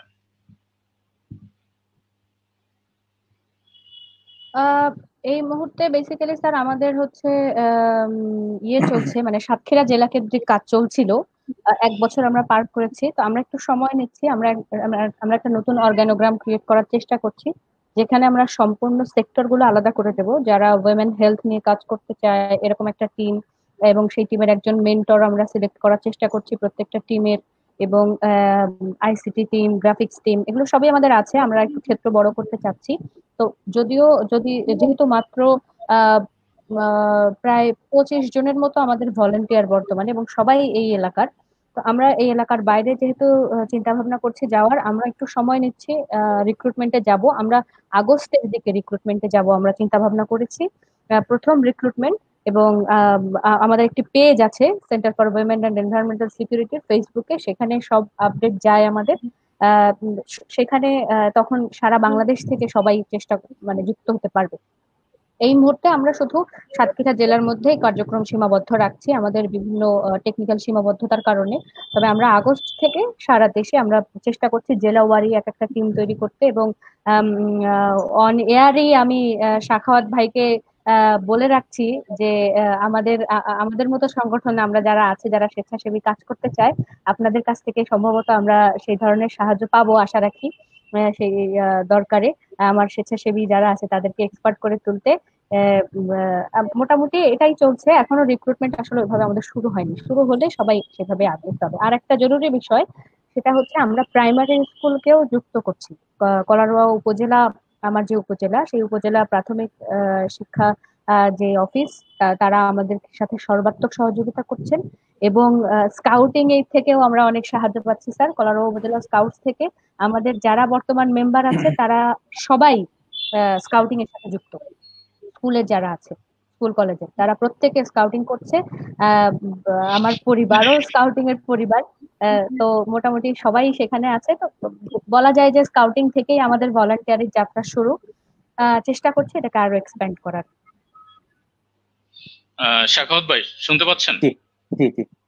উনি শেখ কান্তারাজা যেটা বললো যে যে সকল প্রতিষ্ঠান আপনাদের সঙ্গে কাজ করতে চায়, যেহেতু আপনারা প্রশিক্ষণ দেন, তো তারা কিভাবে আপনাদের সঙ্গে যুক্ত হয়ে প্রশিক্ষণগুলো নিতে পারে? Very good. আমি যে কোনো অর্গানাইজেশনকে আমি সবসময় স্বাগত জানাই। যে আমরা জাস্ট যদি অর্গানাইজেশন প্রফিট বেসড না হয়, তাহলে আমাদের জাস্ট ওখানে যে খরচটুকু, হ্যাঁ, জাস্ট সেই খরচটুকু অ্যারেঞ্জ করবে, আমরা ইনশাআল্লাহ ফ্রি ট্রেনিং করাবো। সেটাতে আমরা হচ্ছে সর্বোচ্চ চেষ্টা করি সব সময়ের জন্য। Thank you very much. আমরা চলে যাচ্ছি মাহমুদ স্যারের কাছে। প্রতি বছরই ঢাকা বিশ্ববিদ্যালয়ের শিক্ষার্থীরা ভর্তি হয়। ঢাকা বিশ্ববিদ্যালয়ে অনেক স্বপ্নের জায়গা অনেক আমাদের শিক্ষার্থীদের কাছে। তো ওনারা শিক্ষার্থীরা যখন আসে, তো অনেকেই বিভিন্ন ধরনের সংগঠন ঢাকা বিশ্ববিদ্যালয়ে রয়েছে। প্রত্যেকটা সংগঠনই ছাত্রদের নিয়ে কাজ করে, যেটা আসলে আমাদের বিদ্যায়তনিক জায়গার বাইরে আমাদের জ্ঞান উৎপাদনের একটা বড় জায়গা। স্বেচ্ছাসেবী সংগঠন, বিশেষ করে রোভার স্কাউট রয়েছে, বিএনসিসি রয়েছে, বিতর্ক সংগঠন রয়েছে, ফিল্ম সোসাইটি রয়েছে। তো আপনার সংগঠনে যারা যুক্ত হতে চান প্রথম বর্ষের শিক্ষার্থীরা, তারা কিভাবে আপনাদের সঙ্গে যুক্ত হতে পারেন?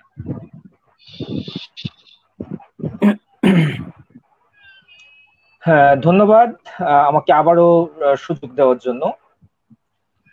ঢাকা বিশ্ববিদ্যালয়ে প্রতি বছর যে সকল তরুণ নবীন শিক্ষার্থী ভর্তি হয়, ভর্তি কার্যক্রম শেষ হওয়ার পর আমাদের একটি বিজ্ঞাপন যায়, সেটা অনলাইন এবং অফলাইন সব জায়গাতেই আমরা এটি বলি, এবং স্কাউটে ভর্তি হলে এবং এই আন্দোলনের সাথে সম্পৃক্ত হলে সে কি কি ধরনের কাজের সাথে নিজেকে সম্পৃক্ত করতে পারবে, অর্থাৎ আমরা এই আন্দোলনের মোটিভটি, অবজেক্টিভটি তাদের সামনে তুলে ধরি।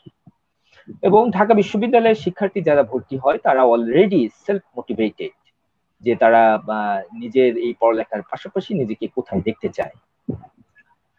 তারপরেও আমি সাধারণত যেটি করি যে আমাদের বিভিন্ন ফ্যাকাল্টির যে ওরিয়েন্টেশন প্রোগ্রাম গুলো টিএসসি তে হয়, সেখানে ঢাকা বিশ্ববিদ্যালয়ের মাননীয় উপাচার্য এটি একটি চমৎকার উদ্যোগ নিয়েছেন, এবং তিনি এবছর সিনেট অধিবেশনেও কিন্তু এই বক্তব্যটি তার সিনেট যে অভিভাষণ সেখানে তিনি উল্লেখ করেছেন যে ঢাকা বিশ্ববিদ্যালয়ে যে স্বেচ্ছাসেবা বা ভলেন্টিয়ার তৈরি এবং ভলেন্টিয়ার যে কার্যক্রম সেটিকে তিনি উচ্ছ্বসিত প্রশংসা করেছেন। যে এবং আমাদের বাংলাদেশের যে এসডিজি কে যদি সাকসেসফুল করতে হয়, সেখানেও কিন্তু এই যুব সমাজ তাদের ভূমিকার কোনো বিকল্প নেই। এই বিষয়টি আমাদের সকলেই কিন্তু এই মুহূর্তে এটি অনুধাবন করতে পেরেছে। মাননীয় উপাচার্যের সিনেট অভিভাষণেও কিন্তু সেই বিষয়টি উঠে এসেছে। এবং যখনই আমাদের নবীন শিক্ষার্থীদের ওরিয়েন্টেশন প্রোগ্রাম গুলো টিএসসির হল রুমে একদম কানায় কানায় পূর্ণ হয়ে যায়, সেখানে কিন্তু রোভার স্কাউটের প্রধান হিসেবে আমাদেরকে আমন্ত্রণ জানানো হয় যে সেখানে আমাদের এই নবীন শিক্ষার্থীদেরকে সংগঠন সম্পর্কে পরিচয় করিয়ে তোলা। তো সুতরাং সেইখানে আমরা আমাদের সেই শিক্ষার্থীদের কখনো আর্টস ফ্যাকাল্টি, কখনো বিজনেস, কখনো সায়েন্স, এরকম আমাদের বিভিন্ন 2-3টে ফ্যাকাল্টি এক করে এই প্রোগ্রাম গুলো হয়। আমরা আমাদের বিজ্ঞপ্তি প্রকাশের পাশাপাশি সেই রুমেও কিন্তু আমরা ওই অডিটোরিয়ামে আমাদের শিক্ষার্থীদের সামনে এই ইন্টারন্যাশনাল এই মুভমেন্ট, স্কাউটিং মুভমেন্ট সম্পর্কে ছাত্রদের সামনে তুলে ধরি। এবং আমাদের 10 থেকে 15 দিনের একটি সময় থাকে, এই সময়ের মধ্যে আমাদের শিক্ষার্থীরা একটি ফর্ম পূরণ করে জমা দেন, এবং আমাদের ভর্তি কার্যক্রম শেষ হলে আমরা তাদের নিয়ে আবারও একটি ওরিয়েন্টেশন প্রোগ্রাম করি। সেখানে আমাদের এই আন্দোলনের উদ্দেশ্য কি, কেন আমরা এই আন্দোলনটি করছি, এবং দেশকে ভালোবাসি, আমাদের সমাজকে ভালোবাসি, দেশের প্রত্যেকটি মানুষকে আমরা সুস্থভাবে সুন্দরভাবে বাঁচিয়ে চাই এবং প্রত্যেককে সুশিক্ষায় শিক্ষিত করতে চাই। সরকারের যত ধরনের মানে সাস্টেইনেবল ডেভেলপমেন্টকে বর্তমান যে চলমান উদ্যোগটি এবং এইটিকে সাকসেসফুল করার জন্য আমাদের যে সকল ভূমিকা যুবকদের আছে প্রত্যেকটি আমরা কিন্তু অংশগ্রহণ করতে চাই। এই সকল বিষয়ে বক্তব্য রাখার পরে অনেকেই কিন্তু মোটিভেটেড হয়ে সঙ্গে সঙ্গে আমাদের বাইরে আমাদের স্টুডেন্টরা অর্থাৎ সিনিয়র রোভাররা যারা গত বছর ভর্তি হয়েছিল তারা ফর্ম নিয়ে বসা থাকেন। সেই দিনই প্রচুর শিক্ষার্থী সেখানে ভর্তি হন। আমরা প্রত্যেক বছর প্রায় 400 থেকে 500 স্টুডেন্ট আমাদের রোভার স্কাউটে ভর্তি হয়। তার মধ্যে দিয়ে কিছু ড্রপ আউট হয়, কিছু থাকে, যেহেতু এটিও কিন্তু আমাদের স্তর আছে। আমাদের ইউনিভার্সিটিতে যেমন এখন 8টি সেমিস্টার, 4 ইয়ার্স 8টি সেমিস্টার, আমাদেরও এখানে কিন্তু কতগুলো স্টেজ আছে। যারা জানে না তাদের উদ্দেশ্যে বলছি যে আমরা প্রথম যে শিক্ষার্থী ইউনিভার্সিটি ভর্তি হয় তাদেরকে আমরা বলি সহচর, অর্থাৎ একদম ফ্রেশার্স যারা এন্ট্রি হলো তাদেরকে আমরা বলি সহচর। সহচরের 3 থেকে 6 মাস ট্রেনিং নেওয়ার পরে তাকে আমরা একটি দীক্ষা দেই, সে একটা ওথ গ্রহণ করে, তারপরে তাকে একটা সদস্য ব্যাজ আমরা পরিয়ে দেই। এই তখন থেকে তাকে আমরা বলি যে সে হচ্ছে আমাদের এই আন্দোলনের সদস্য। একটা নির্দিষ্ট টাইম সে ট্রেনিং, বিভিন্ন ধরনের ব্যাজ, প্রশিক্ষণ নেয়ার পর সে যে স্টেজটিতে উঠবে সেটি হচ্ছে আমাদের ট্রেনিং স্টেজ। এই জায়গাতে আমরা বলছি যে আমাদের এই যুবকদের যে স্তরায়ন রোভারদের, তার মধ্যে একটা কিন্তু ট্রেনিং স্টেজ। তার মানে এটি পরিষ্কার বোঝা যাচ্ছে যে আমাদের এই যুব সমাজ তার কিছুটা স্কিলড না থাকলে সকল বিষয়ে জীবনকে অতিবাহিত করার জন্য, স্বাবলম্বী হওয়ার জন্য, একজন পারফেক্ট মানুষ হওয়ার জন্য যে ন্যূনতম প্রশিক্ষণ, সে ডাক্তার নয় কিন্তু ডাক্তারের মিনিমাম জ্ঞানটুকু তার থাকবে। সে একজন ইঞ্জিনিয়ার নয় কিন্তু একটি ন্যূনতম এই জ্ঞানটি যা যতটুকু স্ট্রাকচারাল যে একটি আইডিয়া সেটা তার থাকবে, যে তার ঘর নাই, মুহূর্তের মধ্যে সে নিশ্চয়ই বৃষ্টিতে রোদে পড়বে না, সেই একটি আবাসন সে চাইলে নিজে তৈরি করতে পারবে। তার ঘরে বিদ্যুৎ নাই কিন্তু সে একটি বিদ্যুৎ মানে সে হার্ডওয়্যারের আমাদের ইলেকট্রিক ওয়ার্লিং এর কাজ সে পূর্ণাঙ্গ জানবে না, কিন্তু সিম্পল লাইট লাগানো, একটা লাইন টানা, একটি ফ্যান লাগানো, সিম্পল একটি ফ্রিজের ন্যূনতম কাজ সে সেটি জানবে। আমাদের একজন শিক্ষার্থী, সে শিক্ষক নয় কিন্তু তাকে স্টেজে একটি স্কুলে 1 মাস তাকে টিচার হিসেবে তাকে একটি স্বেচ্ছাসেবায় একটি কাজে অংশগ্রহণ করতে হবে, একটা সার্টিফিকেট অর্জন করতে হবে, তারপরে সে আরেকটি জায়গায় যাবে। সে কোনো কর্মকর্তা নয়, সে অফিসার নয় কিন্তু তাকে দাপ্তরিক কাজ শিখতে হবে। এবং প্রতিনিয়তই আমরা এই সকল ট্রেনিং এর মাধ্যমে আমাদের যুবক শ্রেণীকে প্রতিনিয়ত তারা এই যে আমরা বলি যে সর্বশেষ আমাদের যে স্টেজটি সেটি হচ্ছে সেবা স্তর। তাহলে সহচর, সদস্য, প্রশিক্ষণ এবং সেবা, এবং সেবাটাই হচ্ছে আমাদের মটো। আমরা সেবার জন্য সদা প্রস্তুত থাকব। স্কাউটিং হচ্ছে 100% একটি স্বেচ্ছাসেবী সংগঠন। আমরা শুধু দেশে নয়, আমরা কিন্তু দেশের বাইরেও কিন্তু আমাদের এই স্বেচ্ছাসেবার কাজটি চলে। আপনারা হয়তো জেনে থাকবেন যে গত বছর বা তার আগের বছর আমরা কিন্তু নেপালে যে ভূমিকম্প হলো সেখানে কিন্তু বাংলাদেশ থেকে একটি বিশাল স্কাউটস এর একটি টিম বাংলাদেশ থেকে সেখানে গিয়েছিল, এবং শুধু বাংলাদেশে ওষুধপত্র সহ একটা সাপোর্ট নিয়ে কিন্তু বাংলাদেশের এই যারা স্কাউট ভলেন্টিয়ার তারা কিন্তু সেখানে সেই কাজে অংশগ্রহণ করেছিল। এবং আমাদের বাংলাদেশের যে সরকারের যে যত ধরনের উদ্যোগ আছে দেশ গড়ে তোলার ক্ষেত্রে, প্রত্যেকটি উদ্যোগে কিন্তু স্কাউট পাশে থাকে। যে আমরা আমাদের এই যে বাচ্চাদেরকে ভিটামিন এ ক্যাপসুল, এটি একটি গণ প্রোগ্রাম একযোগে সারা বাংলাদেশে হয়। এর সিংহভাগ কাজ কিন্তু এই যে আমাদের যারা এখানে অন্যান্য সংগঠনগুলো আছে সবাই তাতে অংশগ্রহণ করে, যেহেতু একটি মানে হিউজ জনসম্পৃক্ততার প্রয়োজন হয়।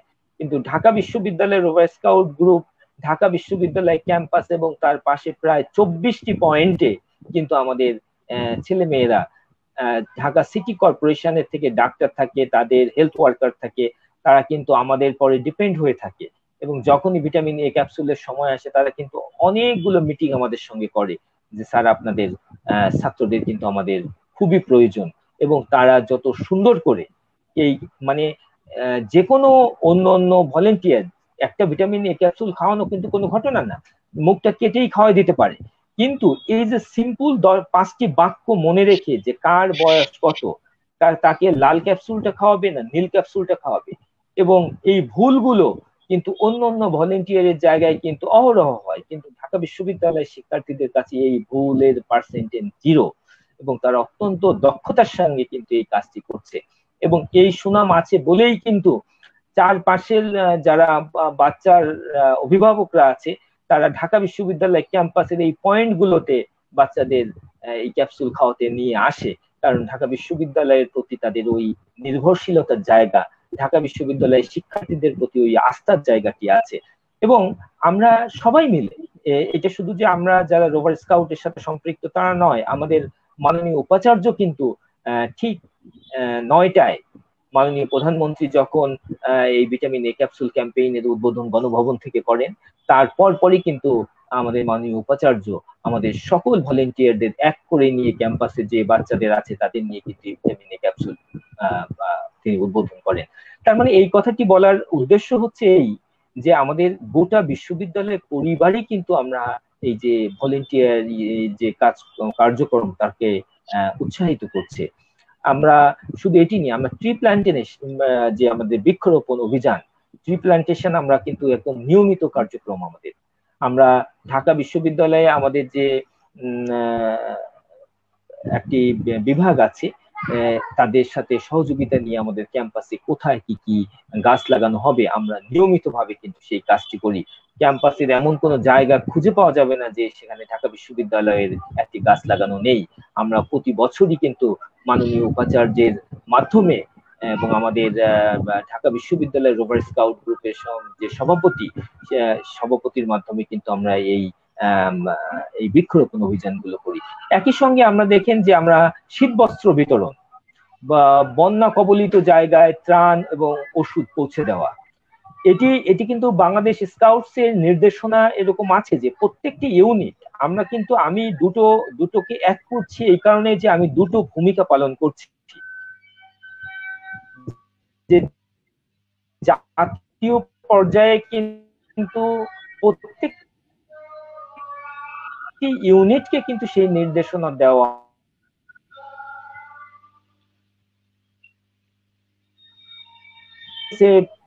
ও কিন্তু আমাদের সব সময় ইউনিসেফ, রেড ক্রিসেন্ট সকলেই কিন্তু ঢাকা বিশ্ববিদ্যালয় এবং বাংলাদেশ স্কাউটসের সাথে একত্রিত হয়ে কিন্তু এই কার্যক্রমগুলোয় অংশগ্রহণ করে থাকে।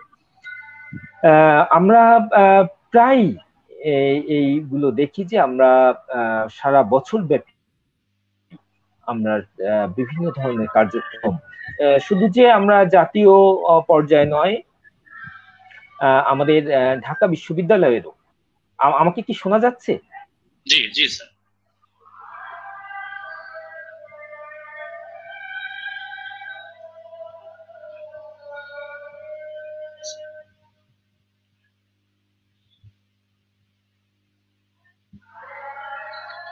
স্যারের নেটওয়ার্কে মনে হয় সমস্যা হয়েছে কিছুটা, নিশ্চয়ই স্যার আমাদের সঙ্গে আবার যোগ দেবেন। আমি একটু চলে যাব মাসুমা মরিয়মের কাছে। আমরা একটু জানতে চাইবো যে কাজ করার ক্ষেত্রে কোন ধরনের চ্যালেঞ্জের মুখে পড়তে হয় কাজ করতে গিয়ে কোন ধরনের চ্যালেঞ্জের মুখে পড়তে হয়? আমরা মনে হয় কিছুক্ষণের জন্য ডিসকানেক্টেড হয়ে গিয়েছিলাম। জি স্যার। স্যার মাসুমা মরিয়ম, আমরা মূলত সবার কাছে একই জিনিস জানতে চাইবো যে আমরা এই তরুণ সংগঠনগুলোকে নিয়ে অথবা তরুণদের নিয়ে যারা কাজ করছে কোন ধরনের চ্যালেঞ্জের মুখে পড়তে হয়, বিশেষ করে আমরা যখন পরিবেশ এবং দুর্যোগ ব্যবস্থাপনা নিয়ে কাজ করি। মাসুমা মরিয়ম। জি স্যার। স্যার আমরা বেসিক্যালি যেটা এখন কাজ করতে যে সমস্যার সম্মুখীন হচ্ছে সেটা হচ্ছে আমাদের লিমিটেড ভলেন্টিয়ার সংখ্যা। যেটা আমাদের ভলেন্টিয়ার সংখ্যা বলতে গেলে অ্যাক্টিভ ভলেন্টিয়ার আমাদের 10 থেকে 15 জন। তো আমরা এই কম সংখ্যক ভলেন্টিয়ারকে নিয়ে যে কোনো কাজ করতে গেলে আমাদের প্রবলেম ফেস করতে হচ্ছে। তো এই জন্য আমরা ভলেন্টিয়ার রিক্রুট করছি। তো আশা করছি যে এই সমস্যাটা আমাদের সম্মুখীন হতে হবে না।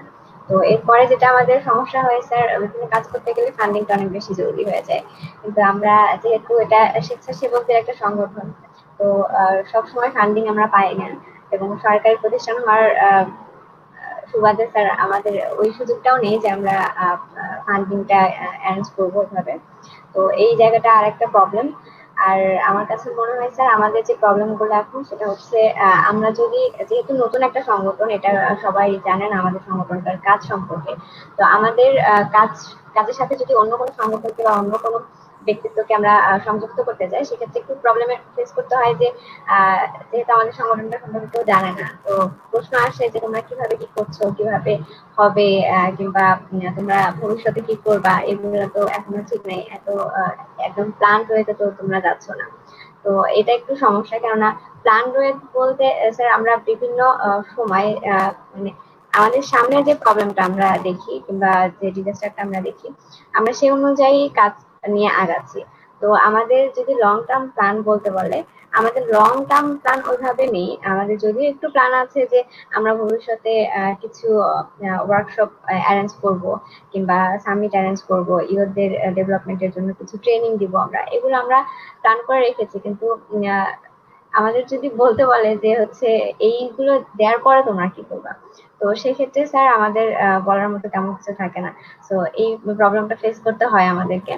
এবং অনেকেই প্রশ্ন করে যে তোমরা তো এখন স্টুডেন্ট, তোমরা হচ্ছে এখন কাজ করছো, কিন্তু এই প্রতিষ্ঠানটার এরপরে কি হবে যখন তোমরা চাকরিতে ঢুকবা। তো এই ক্ষেত্রে অনেক প্রশ্নের সম্মুখীন হতে হয় আমাদের ভলেন্টিয়ারদেরকেও, এগুলো বলে অনেকে। তো আমার কাছে মনে হয় যে নতুন সংগঠন হওয়াটা একটা ডিফিকাল্ট একটা টাস্ক আমাদের জন্য। এবং আমার মনে হয় যে এই জায়গাগুলোতেই আমরা একটু প্রবলেম ফেস করছি, বাদ বাকি কোনো প্রবলেম আমরা আপাতত ফেস করিনি। একটু প্রবলেম ছিল যে আমরা এই প্যান্ডেমিকের সময়টাতে মাঠ পর্যায়ে কাজ করতে পারছি না, যেহেতু আমাদের ভলেন্টিয়াররা বিভিন্ন ইউনিভার্সিটি এবং বিভিন্ন জায়গায় তারা অবস্থান করছে। তো এই প্রবলেমটা সমাধানের জন্য আমরা অনলাইনে কাজ করছি, অনলাইনে অ্যাওয়ারনেস এর কাজ করছি, অনলাইনে লাইভ সেশন করছি, বিভিন্ন সেক্টরকে এক জায়গায় করার চেষ্টা করছি। তো এছাড়া মাঠ পর্যায়ে কাজ করা ছাড়া মনে হয় স্যার এখন আপাতত কোনো সমস্যা ফেস করছি না। ওকে, ধন্যবাদ মরিয়ম। সেটা আসলে চ্যালেঞ্জ থাকবেই, প্রতিটা কাজে চ্যালেঞ্জ না থাকলে হয় না। চ্যালেঞ্জ কখনো কখনো মনোবল বৃদ্ধির জন্যও কাজ করে, কখনো কখনো যে অনেকগুলো বাধা আছে, এই বাধাগুলো আমাদেরকে পার হতে হবে। তো আমরা প্রতিটা পর্যায়ে আমরা আসলে স্যার যেটা বলছিলেন যে শিক্ষার্থীরাও যখন স্কাউটিং করে তখন আসলে অনেকগুলো পর্যায়ে তাকে অতিক্রম করতে হয়। তো একটা প্রতিষ্ঠানও যখন বড় হয় অনেকগুলো পর্যায়ে অতিক্রম করতে হয়। নিশ্চয়ই তোমরা অনেক বড় হবা, বিশেষ করে প্রতিষ্ঠানগুলোকে দাঁড় করাবা। প্রতিষ্ঠান কখনো কখনো একটা মানুষও অনেক বড় প্রতিষ্ঠান হয়ে দাঁড়াতে পারে। আমরা সেই শুভকামনা জানাচ্ছি, এবং পাশাপাশি আমরা কয়েকটা শুভকামনা জানিয়েছেন কবির হুসাইন, শুভকামনা জানিয়েছেন লিজা আফরোজ, ভালো লাগছে বলছেন বাইজিদ ইসলাম, পলাশ আহমেদ বলছেন চমৎকার আলোচনা। ধন্যবাদ আপনাদেরকে আমাদের সঙ্গে থাকার জন্য। নাইমুর রহমান দুর্জয় বলছেন thanks to all for hosting such meeting. আমরা ধন্যবাদ জানাচ্ছি যারা আমাদের সঙ্গে যুক্ত ছিলেন। আমরা কিছুক্ষণের মধ্যেই আমাদের আজকের আলোচনা শেষ করতে চাই, এবং আমরা মূলত এই শেষ পর্যায়ে আমি জানতে চাইবো চ্যালেঞ্জের কথাই, মূলত যেহেতু আমাদেরকে প্রতিষ্ঠান পরিচালনায় অনেকগুলো চ্যালেঞ্জ গ্রহণ করতে হয়। শেখ কান্তারেজা।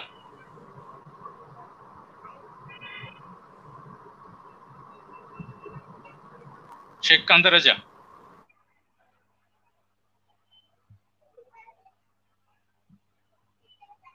কান্তারেজা মনে হয় শুনতে পাচ্ছে না। আচ্ছা, যাই হোক, আমি চলে যাচ্ছি স্বপন ভাইয়ের কাছে, তারপরে আমরা আবার ফিরবো। একটা কথা বলিনি, আমি যে সিডিএমপি তে প্রশিক্ষক হিসেবে কাজ করতাম। বাংলাদেশের যেটা comprehensive disaster management programme, Rana প্লাজায় আপনার কমলা কালারের ড্রেসে যারা উদ্ধার কাজে ছিল, আমি তাদের প্রশিক্ষক। হ্যাঁ, তো আমি যেটা ফিল করি সেটা হচ্ছে ভলান্টিয়ারিজমটা কম, অনেক ক্ষেত্রে ডেডিকেটেড ভলান্টিয়ার পাওয়া যায় না।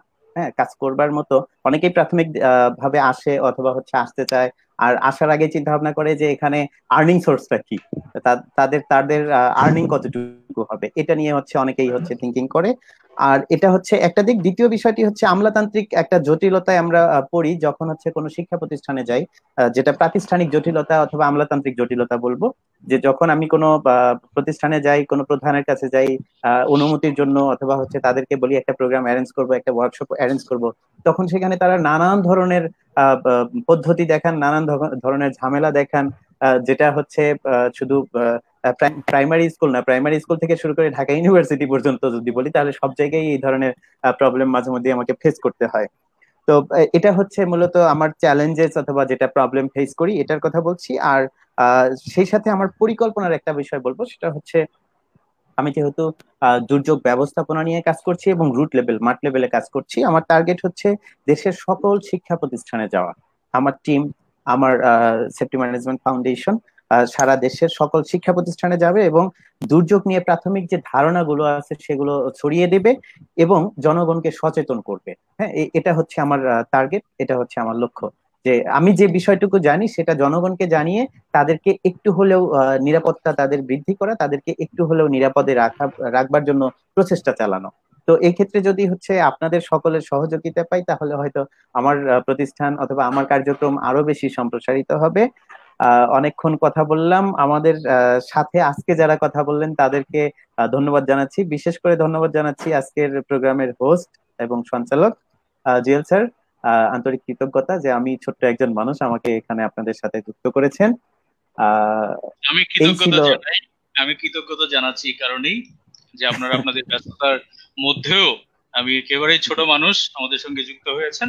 আমি একটু কান্তারাজের কাছ থেকে শুনতে চাইবো প্রতিষ্ঠান পরিচালনার ক্ষেত্রে কোন ধরনের চ্যালেঞ্জ। আমাকে কি শোনা যাচ্ছে? মানে কিছুক্ষণ আগে আমি শুনতে পাচ্ছিলাম, আপনারা শুনতে পাচ্ছিলেন না। আচ্ছা, আমি মানে বেসিক প্রবলেমটা হচ্ছে যখন আমরা রুটে কাজ করি, রুটে এই ধরনের স্বেচ্ছাসেবী সংগঠন চালানো অনেক কষ্টকর। কারণ হচ্ছে সবারই একই প্রশ্ন থাকে যে মাসুমা মরিয়ম যেটা বললে পরে কি করবা। তো এটার থেকেও বড় হয়ে ওঠে যেহেতু আমরা স্কুল কলেজের বাচ্চাদের এখানে আমরা জয়েন করাচ্ছি, এবং মফস্বলে আপনারা জানেন যে মফস্বলের বাচ্চারা পড়াশোনায় তাদের কভার করে উঠতে অনেক সমস্যা হয়। শিক্ষক স্বল্পতা, স্কুল স্বল্পতা, যোগ্যতা সম্পন্ন শিক্ষকের অভাব আমরা নিজেরাও এভাবেই ফেস করে বড় হয়েছি। আমরা যখন কলেজে পড়েছি শিক্ষক ছিল না আমাদের, সরকারি কলেজ হওয়া সত্ত্বেও। তো এভাবেই মফস্বলের স্টুডেন্টরা বড় হচ্ছে। তো এই সময় বাচ্চার বাবা মাদের অনেক টেনশন থাকে যে তারা যদি অন্য কার্যক্রমে জড়িয়ে যায় তাহলে একাডেমিক জায়গায় তারা ক্ষতিগ্রস্ত হবে কিনা। এটা আমাদেরকে খুব টেকনিক্যালি হ্যান্ডেল করতে হয়।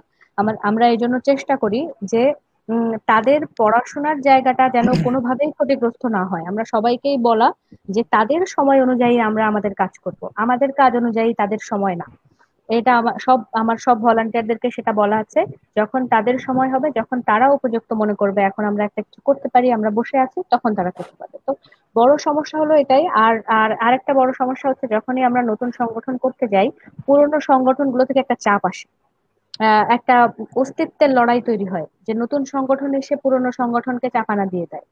পুরোনো সংগঠনের কেউ নতুন সংগঠনের স্বেচ্ছাসেবী হলে একটা চাপ আসে যে না, আমার সংগঠনের ভলান্টিয়ার আমি ওই সংগঠনে দেব না, এরকম একটা, যদিও লক্ষ্য উদ্দেশ্য সম্পূর্ণ আলাদা। তো এই ধরনের চাপগুলো আসে। আমরা চেষ্টা করছি এই চাপ মানে ওই সংগঠনগুলোর সাথে সৌহার্দ্যমূলক অবস্থান করা। যেমন আমাদের এখানে রক্তদাতা সংস্থা আছে, তারপরে হচ্ছে চ্যারিটি সংগঠন আছে। আমরা চেষ্টা করেছি রক্তদাতা সংগঠন, চ্যারিটি সংগঠন এবং আমাদের পরিবেশ কেন্দ্রিক সংগঠন তিনটার সমন্বয়ে যদি কিছু করা যায়, সমন্বয় করে ফেললে তখন আর তাদের এই অবজেকশন গুলো থাকে না, কারণ তারাও ফোকাসে চলে আসে।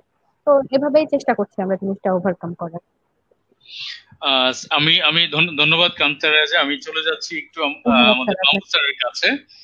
স্যারের কাছে দুইটা প্রশ্ন দিয়ে আমি শেষ করব আজকের আলোচনা, এখানেই সমাপ্তি টানবো আমরা। প্রথমত আমি জানতে চাইবো যে অনেক দীর্ঘদিনের সংগঠন ঢাকা বিশ্ববিদ্যালয় রোভার স্কাউট গ্রুপ, এখানে আপনি কাজ করছেন অনেকদিন ধরে, সেখানে আপনি কোন ধরনের চ্যালেঞ্জের মুখে পড়তে হয়? এবং আরেকটা জায়গার মধ্যে থাকবে যে আমাদের তরুণরা যেটা বললেন যে তাদের কাজ করতে গিয়েও অনেক চ্যালেঞ্জের মুখে পড়তে হয়, তাদের জন্য কি পরামর্শ থাকবে? অথবা যারা আমাদের কি শুনছেন, যারা ভবিষ্যতে স্বেচ্ছাসেবী সংগঠনগুলোর সঙ্গে জড়িত থাকতে চান, তাদের জন্য আপনার কি পরামর্শ থাকবে? হ্যাঁ, অনেক ধন্যবাদ জুয়েল। একটি চমৎকার ইস্যু আমাদের একদম শেষ প্রান্তে, যখন আমাদের সময় নাই তখন একটা ইম্পর্টেন্ট ইস্যু আমাদের সামনে আসছে। আসলে যারা কান্তারে যায়, আমি একটি বক্তব্য দিয়ে শুরু করি যে সে যেরকম বলল যে আমাদের ভলেন্টিয়ারদেরকে বলি যে যখন তাদের সময় হবে তখন আমরা কাজে যাব। ক্রাইসিস ম্যানেজমেন্ট কিন্তু ওই পলিসিতে গেলে হবে না। আমার যখন ভলেন্টিয়ারের প্রয়োজন তখনই তাকে আসতে হবে, এই মোটিভেশনটা দিতে হবে। শুরুতে যদি বলি যে আমার যখন লাগবে তখনই তোমার আসতে হবে, তখন তোর বাবা মা ছাড়বে না। তখন একটা পলিসি হতে পারে, কিন্তু প্রয়োজন হচ্ছে তার একটা মোটিভেশন। সে যখন মোটিভেটেড হবে যে হ্যাঁ আই এম দ্য ভলেন্টিয়ার, সুতরাং ভলেন্টিয়ারের কাজ হচ্ছে মানুষের সেবা, ওর ভলেন্টিয়ারের সময় মতো সেবার কাজে গেলে তো বাঁচানো যাবে না। যখন বিল্ডিং ধসে পড়েছে, আগুন লেগেছে, তখনই তাকে মানে ফোন পাওয়ার সঙ্গে সঙ্গে চলে আসতে হবে ছুটে। যাই হোক, এটা হয়তো আমাদের তরুণ সংগঠক, হয়তো সেটি তার একটা পলিসি হতে পারে, কিন্তু আমাদের সবকিছুর আগে দরকার হবে একটি মোটিভেশন। আমাদের ভলেন্টিয়ার যে যেখানে আসুক, সে যদি তার মেন্টালি, মন এবং মননে যদি আমাদের সাথে এক হতে না পারে যে আমার অবজেক্টিভস কি, যে আমাদের অবজেক্টিভস হচ্ছে আত্মমানবতার সেবায় নিজেকে নিয়োজিত রাখা, সেটি যদি রাখতে হয়, যখন এই মানব সমাজের প্রয়োজন হবে, যখন এই সোসাইটির প্রয়োজন হবে, আমি তখনই আমার নিজেকে সঁপে দিব, এই ধরনের একটি মোটিভেশন থাকতে হবে। যাই হোক, সেটি আমি বললাম। আমি এখন মূল প্রসঙ্গে আসি যে আমাদের প্রাতিষ্ঠানিক যে কতগুলো ক্রাইসিস, সমস্যা নাই এরকম কোনো সোসাইটি নাই। কার্ল মার্কস বলছেন যে শ্রেণীহীন সমাজ, বলছে শ্রেণী নাই এমন কোন, there is no strata without, there is no stratification in society. আমাদের এমন কোন সমাজ খুঁজে পাওয়া যাবে না যে যেই সমাজে কোনো স্তর নাই, এবং এমন কোন জায়গা খুঁজে পাওয়া যাবে না যে যেখানে কোনো এই আমাদের সমস্যা নাই। আমাদের এই ধরনের সংগঠনগুলোর মূল কাজই হচ্ছে ক্রাইসিস ম্যানেজমেন্ট। সেটা এক্সটার্নাল ক্রাইসিস হতে পারে, ইন্টারনাল ক্রাইসিস হতে পারে। এক্সটার্নাল ক্রাইসিস যখন হয় তখন তো আমরা সবাই মিলে ঝাঁপিয়ে পড়ে সেটা সমস্যার সমাধান করি, কিন্তু কিছু ইন্টারনাল ক্রাইসিসও থাকে। আমি যখন যাব আমি তখন ভলেন্টিয়ার খুঁজে পাচ্ছি না, ভলেন্টিয়ার খুঁজে পাচ্ছি তো তাদের মিনিমাম নিড যেটি সেটি আমাদের হাতে নাই, সেইগুলো থাকে। সেইগুলো ম্যানেজমেন্ট করাটাও কিন্তু ভলেন্টারি অর্গানাইজেশনের একটি বড় দায়িত্ব। কিন্তু আমাদের স্কাউটের ক্ষেত্রে স্কাউটের যে আইন এবং প্রতিজ্ঞা, আমরা যদি বলি যে আমি আমার আত্মমর্যাদার উপর নির্ভর করে প্রতিজ্ঞা করছি যে আল্লাহ ও আমার দেশের প্রতি, যারা অন্যান্য ধর্মাবলম্বী আছে তারা আমরা বলি সৃষ্টিকর্তা ও আমার দেশের প্রতি কর্তব্য পালন করতে, সর্বদা অপরকে সাহায্য করতে, স্কাউট আইন মেনে চলতে আমি আমার যথাসাধ্য চেষ্টা করব। আমরা এই যে ওথটি গ্রহণ করি, সে অ্যাডাল্ট হোক আর ইয়ুথ হোক, এই ওথটি গ্রহণ করি। আমরা আমাদের শিক্ষার্থীদের, আমাদের রোভারদের, আমাদের ভলেন্টিয়ারদের আমরা এই একই কথা বলি যে মানুষের প্রত্যেকটি পদের যে ওথ নেয়, এই ওথটি তার ওই পদে থাকাকালীন। একজন প্রধান বিচারপতি ওথ নেন প্রধান বিচারপতি থাকাকালীন, একজন এমপি হোক, মন্ত্রী হোক, প্রাইম মিনিস্টার হোক, তার ওথ নেন ওই পদে থাকাকালীন। কিন্তু একজন রোভার যে ওথ নেয় সেটি আমৃত্যু, অর্থাৎ পৃথিবীতে সে যতদিন বেঁচে থাকবে ততদিন তাকে এই ওথ মেইনটেইন করতে হবে। তাহলে সে যদি সৃষ্টিকর্তার প্রতি দায়িত্ব পালন করে তাহলে আর কোনো কিছুই তাকে আর সংজ্ঞায়িত করার, তাহলে পেরিমিটার পেরিফেরি দ্বারা দরকার হয় না যে সে কি কাজ করবে। সেবার কথা বলা হয়েছে, সেবার একটি বড় ক্যানভাস, সেটি যায় তাহলে তাকে এই কাজগুলো করতে হবে। আর আমাদের এখানে সমস্যার সংকট ওই যে ইউনিভার্সিটি লেভেলে খুব বেশি নেই, যে আমরা যেহেতু স্টুডেন্টরা সেলফ মোটিভেটেড, তারা আসে এবং তারা যদি একবার বুঝতে পারে যে আমরা এই এডুকেশনটা কখন সাকসেসফুল হবে, সেটি যদি মানুষের সেবায় কাজে না লাগে, সেটি যদি তার পরিবারের জন্য কাজে না লাগে, সেটি যদি দেশের জন্য কাজে না লাগে, একজন মানুষের শিক্ষা যদি হয় একটি চাকরি করার, একটি বেতন পাওয়া, বাজার থেকে বাজার করে এনে সেই বাজার তসরুপ করা, আমি বলবো সেই খাওয়া আর বেঁচে থাকা, এটি যদি একজন মানুষের মূল লক্ষ্য হয় তাকে দিয়ে ভলেন্টারি কাজ হবে না। অনেকে হতে পারে, অনেক আমাদের শিক্ষার্থীদের বাবা মারা বলে যে তোর এত কাজ কি, সকালে বিকালে এই রোভারি কি একটা গলায় পেঁচাস আর মাঠে নেমে পড়িস। এই যে ইয়াটি এটি থাকবে, মানুষের প্রত্যেকটা জায়গায় প্রতিকূলতা থাকে। তারপরে আমাদের কান্তা রেজা যেটি বললো যে এই আমাদের নানান ধরনের একই মানের সংগঠনদের সাথে প্রতিযোগিতা করতে হয়। আমার কথা হচ্ছে যে আমাদের সকলেরই লক্ষ্য উদ্দেশ্য যদি এক থাকে তাহলে আমরা কেন প্রতিযোগিতায় অবতীর্ণ হব? আমরা, তার মানে হচ্ছে তাদের উদ্দেশ্যে ঘাটতি আছে, অন্য কোনো বিশেষ উদ্দেশ্য সাধনের জন্য একটি বিশেষ ক্যানভাসে সে এখানে এসে আসছে।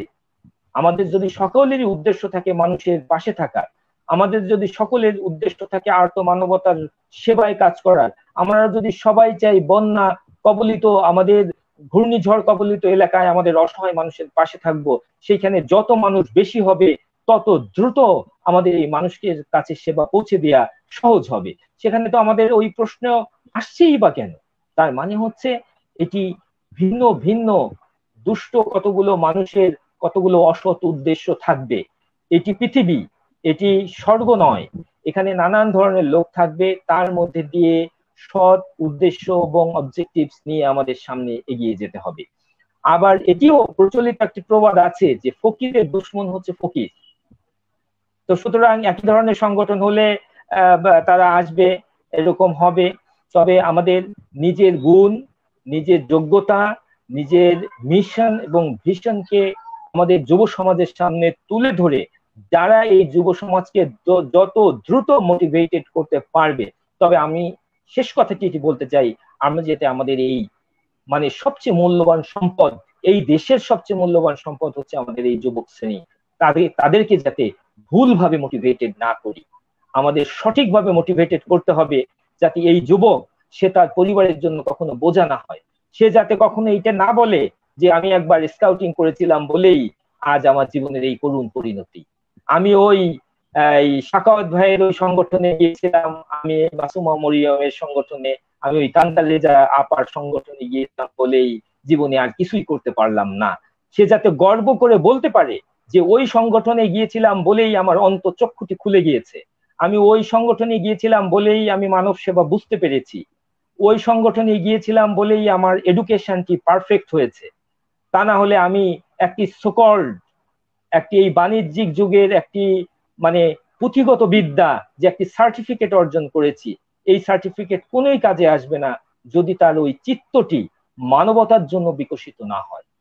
তো সুতরাং আমাদেরকে যারা শুনছেন এবং পরে যারা শুনবেন, আমরা সবাই মিলে চাই যারা আমাদের এই সংগঠনের সাথে সম্পৃক্ত হবেন, এই সম্পৃক্ততা না থেকেও কিন্তু আপনি সেলফ মোটিভেটেড হয়ে মানুষের পাশে থাকতে পারেন। আপনার পরিবারে যদি 5 জন লোক থাকে, আমি পরিবারের প্রধানকে অনুরোধ জানাবো যে আপনি এই ইউটিউব টিউটোরিয়াল দেখে আপনি সেলফ মোটিভেটেড হয়ে আপনি নিজের পরিবারের সুরক্ষার জন্য নিজে তৈরি থাকুন। আপনি যদি এইরকম একটি পারিবারিক ইউনিট তৈরি করেন, আপনার বিল্ডিং এ 10টি পরিবার থাকে, একটি পরিবার যদি এরকম সাফিসিয়েন্ট হয়, তাহলে ওই 10টি পরিবার নিরাপদ থাকবে। 10টি গ্রামের যদি 20টি গ্রামের একটি ইউনিয়ন হয়, সেই গ্রামে যদি একটি গ্রাম সাফিসিয়েন্ট হয়, তাহলে ওই ইউনিয়নটি সুরক্ষিত হবে। একটি ইউনিয়ন সুরক্ষিত হলে একটি জেলা সুরক্ষিত হবে, এমনি করে গোটা দেশ কিন্তু সুরক্ষিত হবে। আমরা গোটা দেশকে এরকম ভলেন্টিয়ার আর্তমানবতার সেবায় সবাইকে মোটিভেটেড করতে চাই, যাতে করে আমাদের কখন সেনাবাহিনী আসবে, কখন সেনাবাহিনীর একটি হেলিকপ্টার আসবে, আমাদের এই ডিপেন্ডেন্সি, এই নির্ভরশীলতা থেকে আমাদের বেরিয়ে আসতে হবে। আমাদের বন্যা কবলিত মানুষকে উদ্ধার করা সেনাবাহিনীর কাজ নয়, এদেশে যুদ্ধ বিগ্রহ করতে হয় না বলেই আমাদের এই দেশমাতৃকার সেবায় যে বাহিনী থাকার কথা, তাদেরকে এই কাজে আমাদেরকে আনতে হচ্ছে। কিন্তু দেশ যদি যুদ্ধে থাকতো, তাহলে আমরা এই বাহিনীর এই সেবা পেতাম? তখন তো আমাদের এই বাহিনীগুলোর পরেই আমাদের নির্ভর করতে হতো। সুতরাং আমরা অনেক ভালো আছি। এই দেশ, আমরা স্বাধীন দেশে জন্মগ্রহণ করেছি। আমরা স্বাধীন দেশে জন্মগ্রহণ করে যে ঋণ আমাদের হয়েছে, সেই ঋণ মোচনের সময় আমাদের এসেছে। আমরা যদি সবাইকে এই বক্তব্যটি, এই মোটিভেশনটি বোঝাতে সক্ষম হই, তাহলে আমাদের সকলের এডুকেশন নেওয়া, আমাদের সকলের এই স্বাধীন দেশে জন্মের যে ঋণ, সেটি আমরা কিঞ্চিত হলে পরিশোধ করতে পারবো। আমার বক্তব্য যারা শুনছেন ধৈর্য ধরে, এবং আমাদের সহ আলোচক যাদের সাথে আমি দীর্ঘক্ষণ এই যে প্রায় 1 ঘন্টার উপরে এই আলোচনায় অংশ নিলাম, আপনাদের সাহচর্য, আপনাদের কাছ থেকে যে বক্তব্যগুলো আমি শুনেছি, আমি নিজেও সমৃদ্ধ হয়েছি এবং আশা রাখি ভবিষ্যতে আমরা একত্রে কাজের সুযোগ পেলে আরো নিজেকে আমি ধন্য মনে করব, সমৃদ্ধ মনে করব। আপনারা সবাই ভালো থাকুন, সুস্থ থাকুন, নিরাপদে থাকুন। ধন্যবাদ মাহমুদুর রহমান স্যারকে, অনেক সময় দিলেন। আর আমি ধন্যবাদ জানাতে চাই, আমাদের সঙ্গে যুক্ত ছিলেন Masuma Mariam, institute of disaster ম্যানেজমেন্টের শিক্ষার্থী। ইনস্টিটিউট অফ ডিজাস্টার ম্যানেজমেন্টের আরেকজন শিক্ষার্থী আমাদের সঙ্গে এতক্ষণ ছিলেন শেখ কান্তারেজা, এবং আমাদের সঙ্গে ছিলেন সাখাওয়াত স্বপন। আমরা সবাইকে ধন্যবাদ জানাচ্ছি, এবং একই সঙ্গে বিশেষ করে ধন্যবাদ জানাবো আমাদের সঙ্গে যারা যুক্ত ছিলেন, আলোচনার মন্তব্য করেছেন, আমাদের শুভকামনা জানিয়েছেন, মন্তব্য জানিয়েছেন, এবং আমাদেরকে বাইরে থেকে অনুপ্রেরণা দেন। সবাইকে আমরা সাধুবাদ জানাবো, এবং আমরা আশা করব যে মাহমুদুর রহমান স্যার আমাদেরকে যেটা বললেন যে আমরা সবাই একযোগে আমরা তরুণরা কাজ করতে পারবো, যেহেতু তরুণরাই আসলে শক্তির মূল জায়গা, এবং আমরা সেই শক্তিটাকে ধারণ করে আমরা কাজ করতে পারবো। এবং স্যার আরেকটা যে জায়গায় কথা বললেন যে স্বেচ্ছাসেবী মানসিকতা আমাদের সবার মধ্যে ধারণ করার চেষ্টা করা, তাহলেই কিন্তু আমরা আসলে সুন্দর সোনার বাংলা উপহার দিতে পারবো। ধন্যবাদ আমাদের সঙ্গে থাকার জন্য। দেখা হবে আগামী শুক্রবার। ধন্যবাদ। ধন্যবাদ সবাইকে। ধন্যবাদ। ধন্যবাদ। আসসালামু আলাইকুম। ধন্যবাদ আপনাকে, সবাইকে ধন্যবাদ।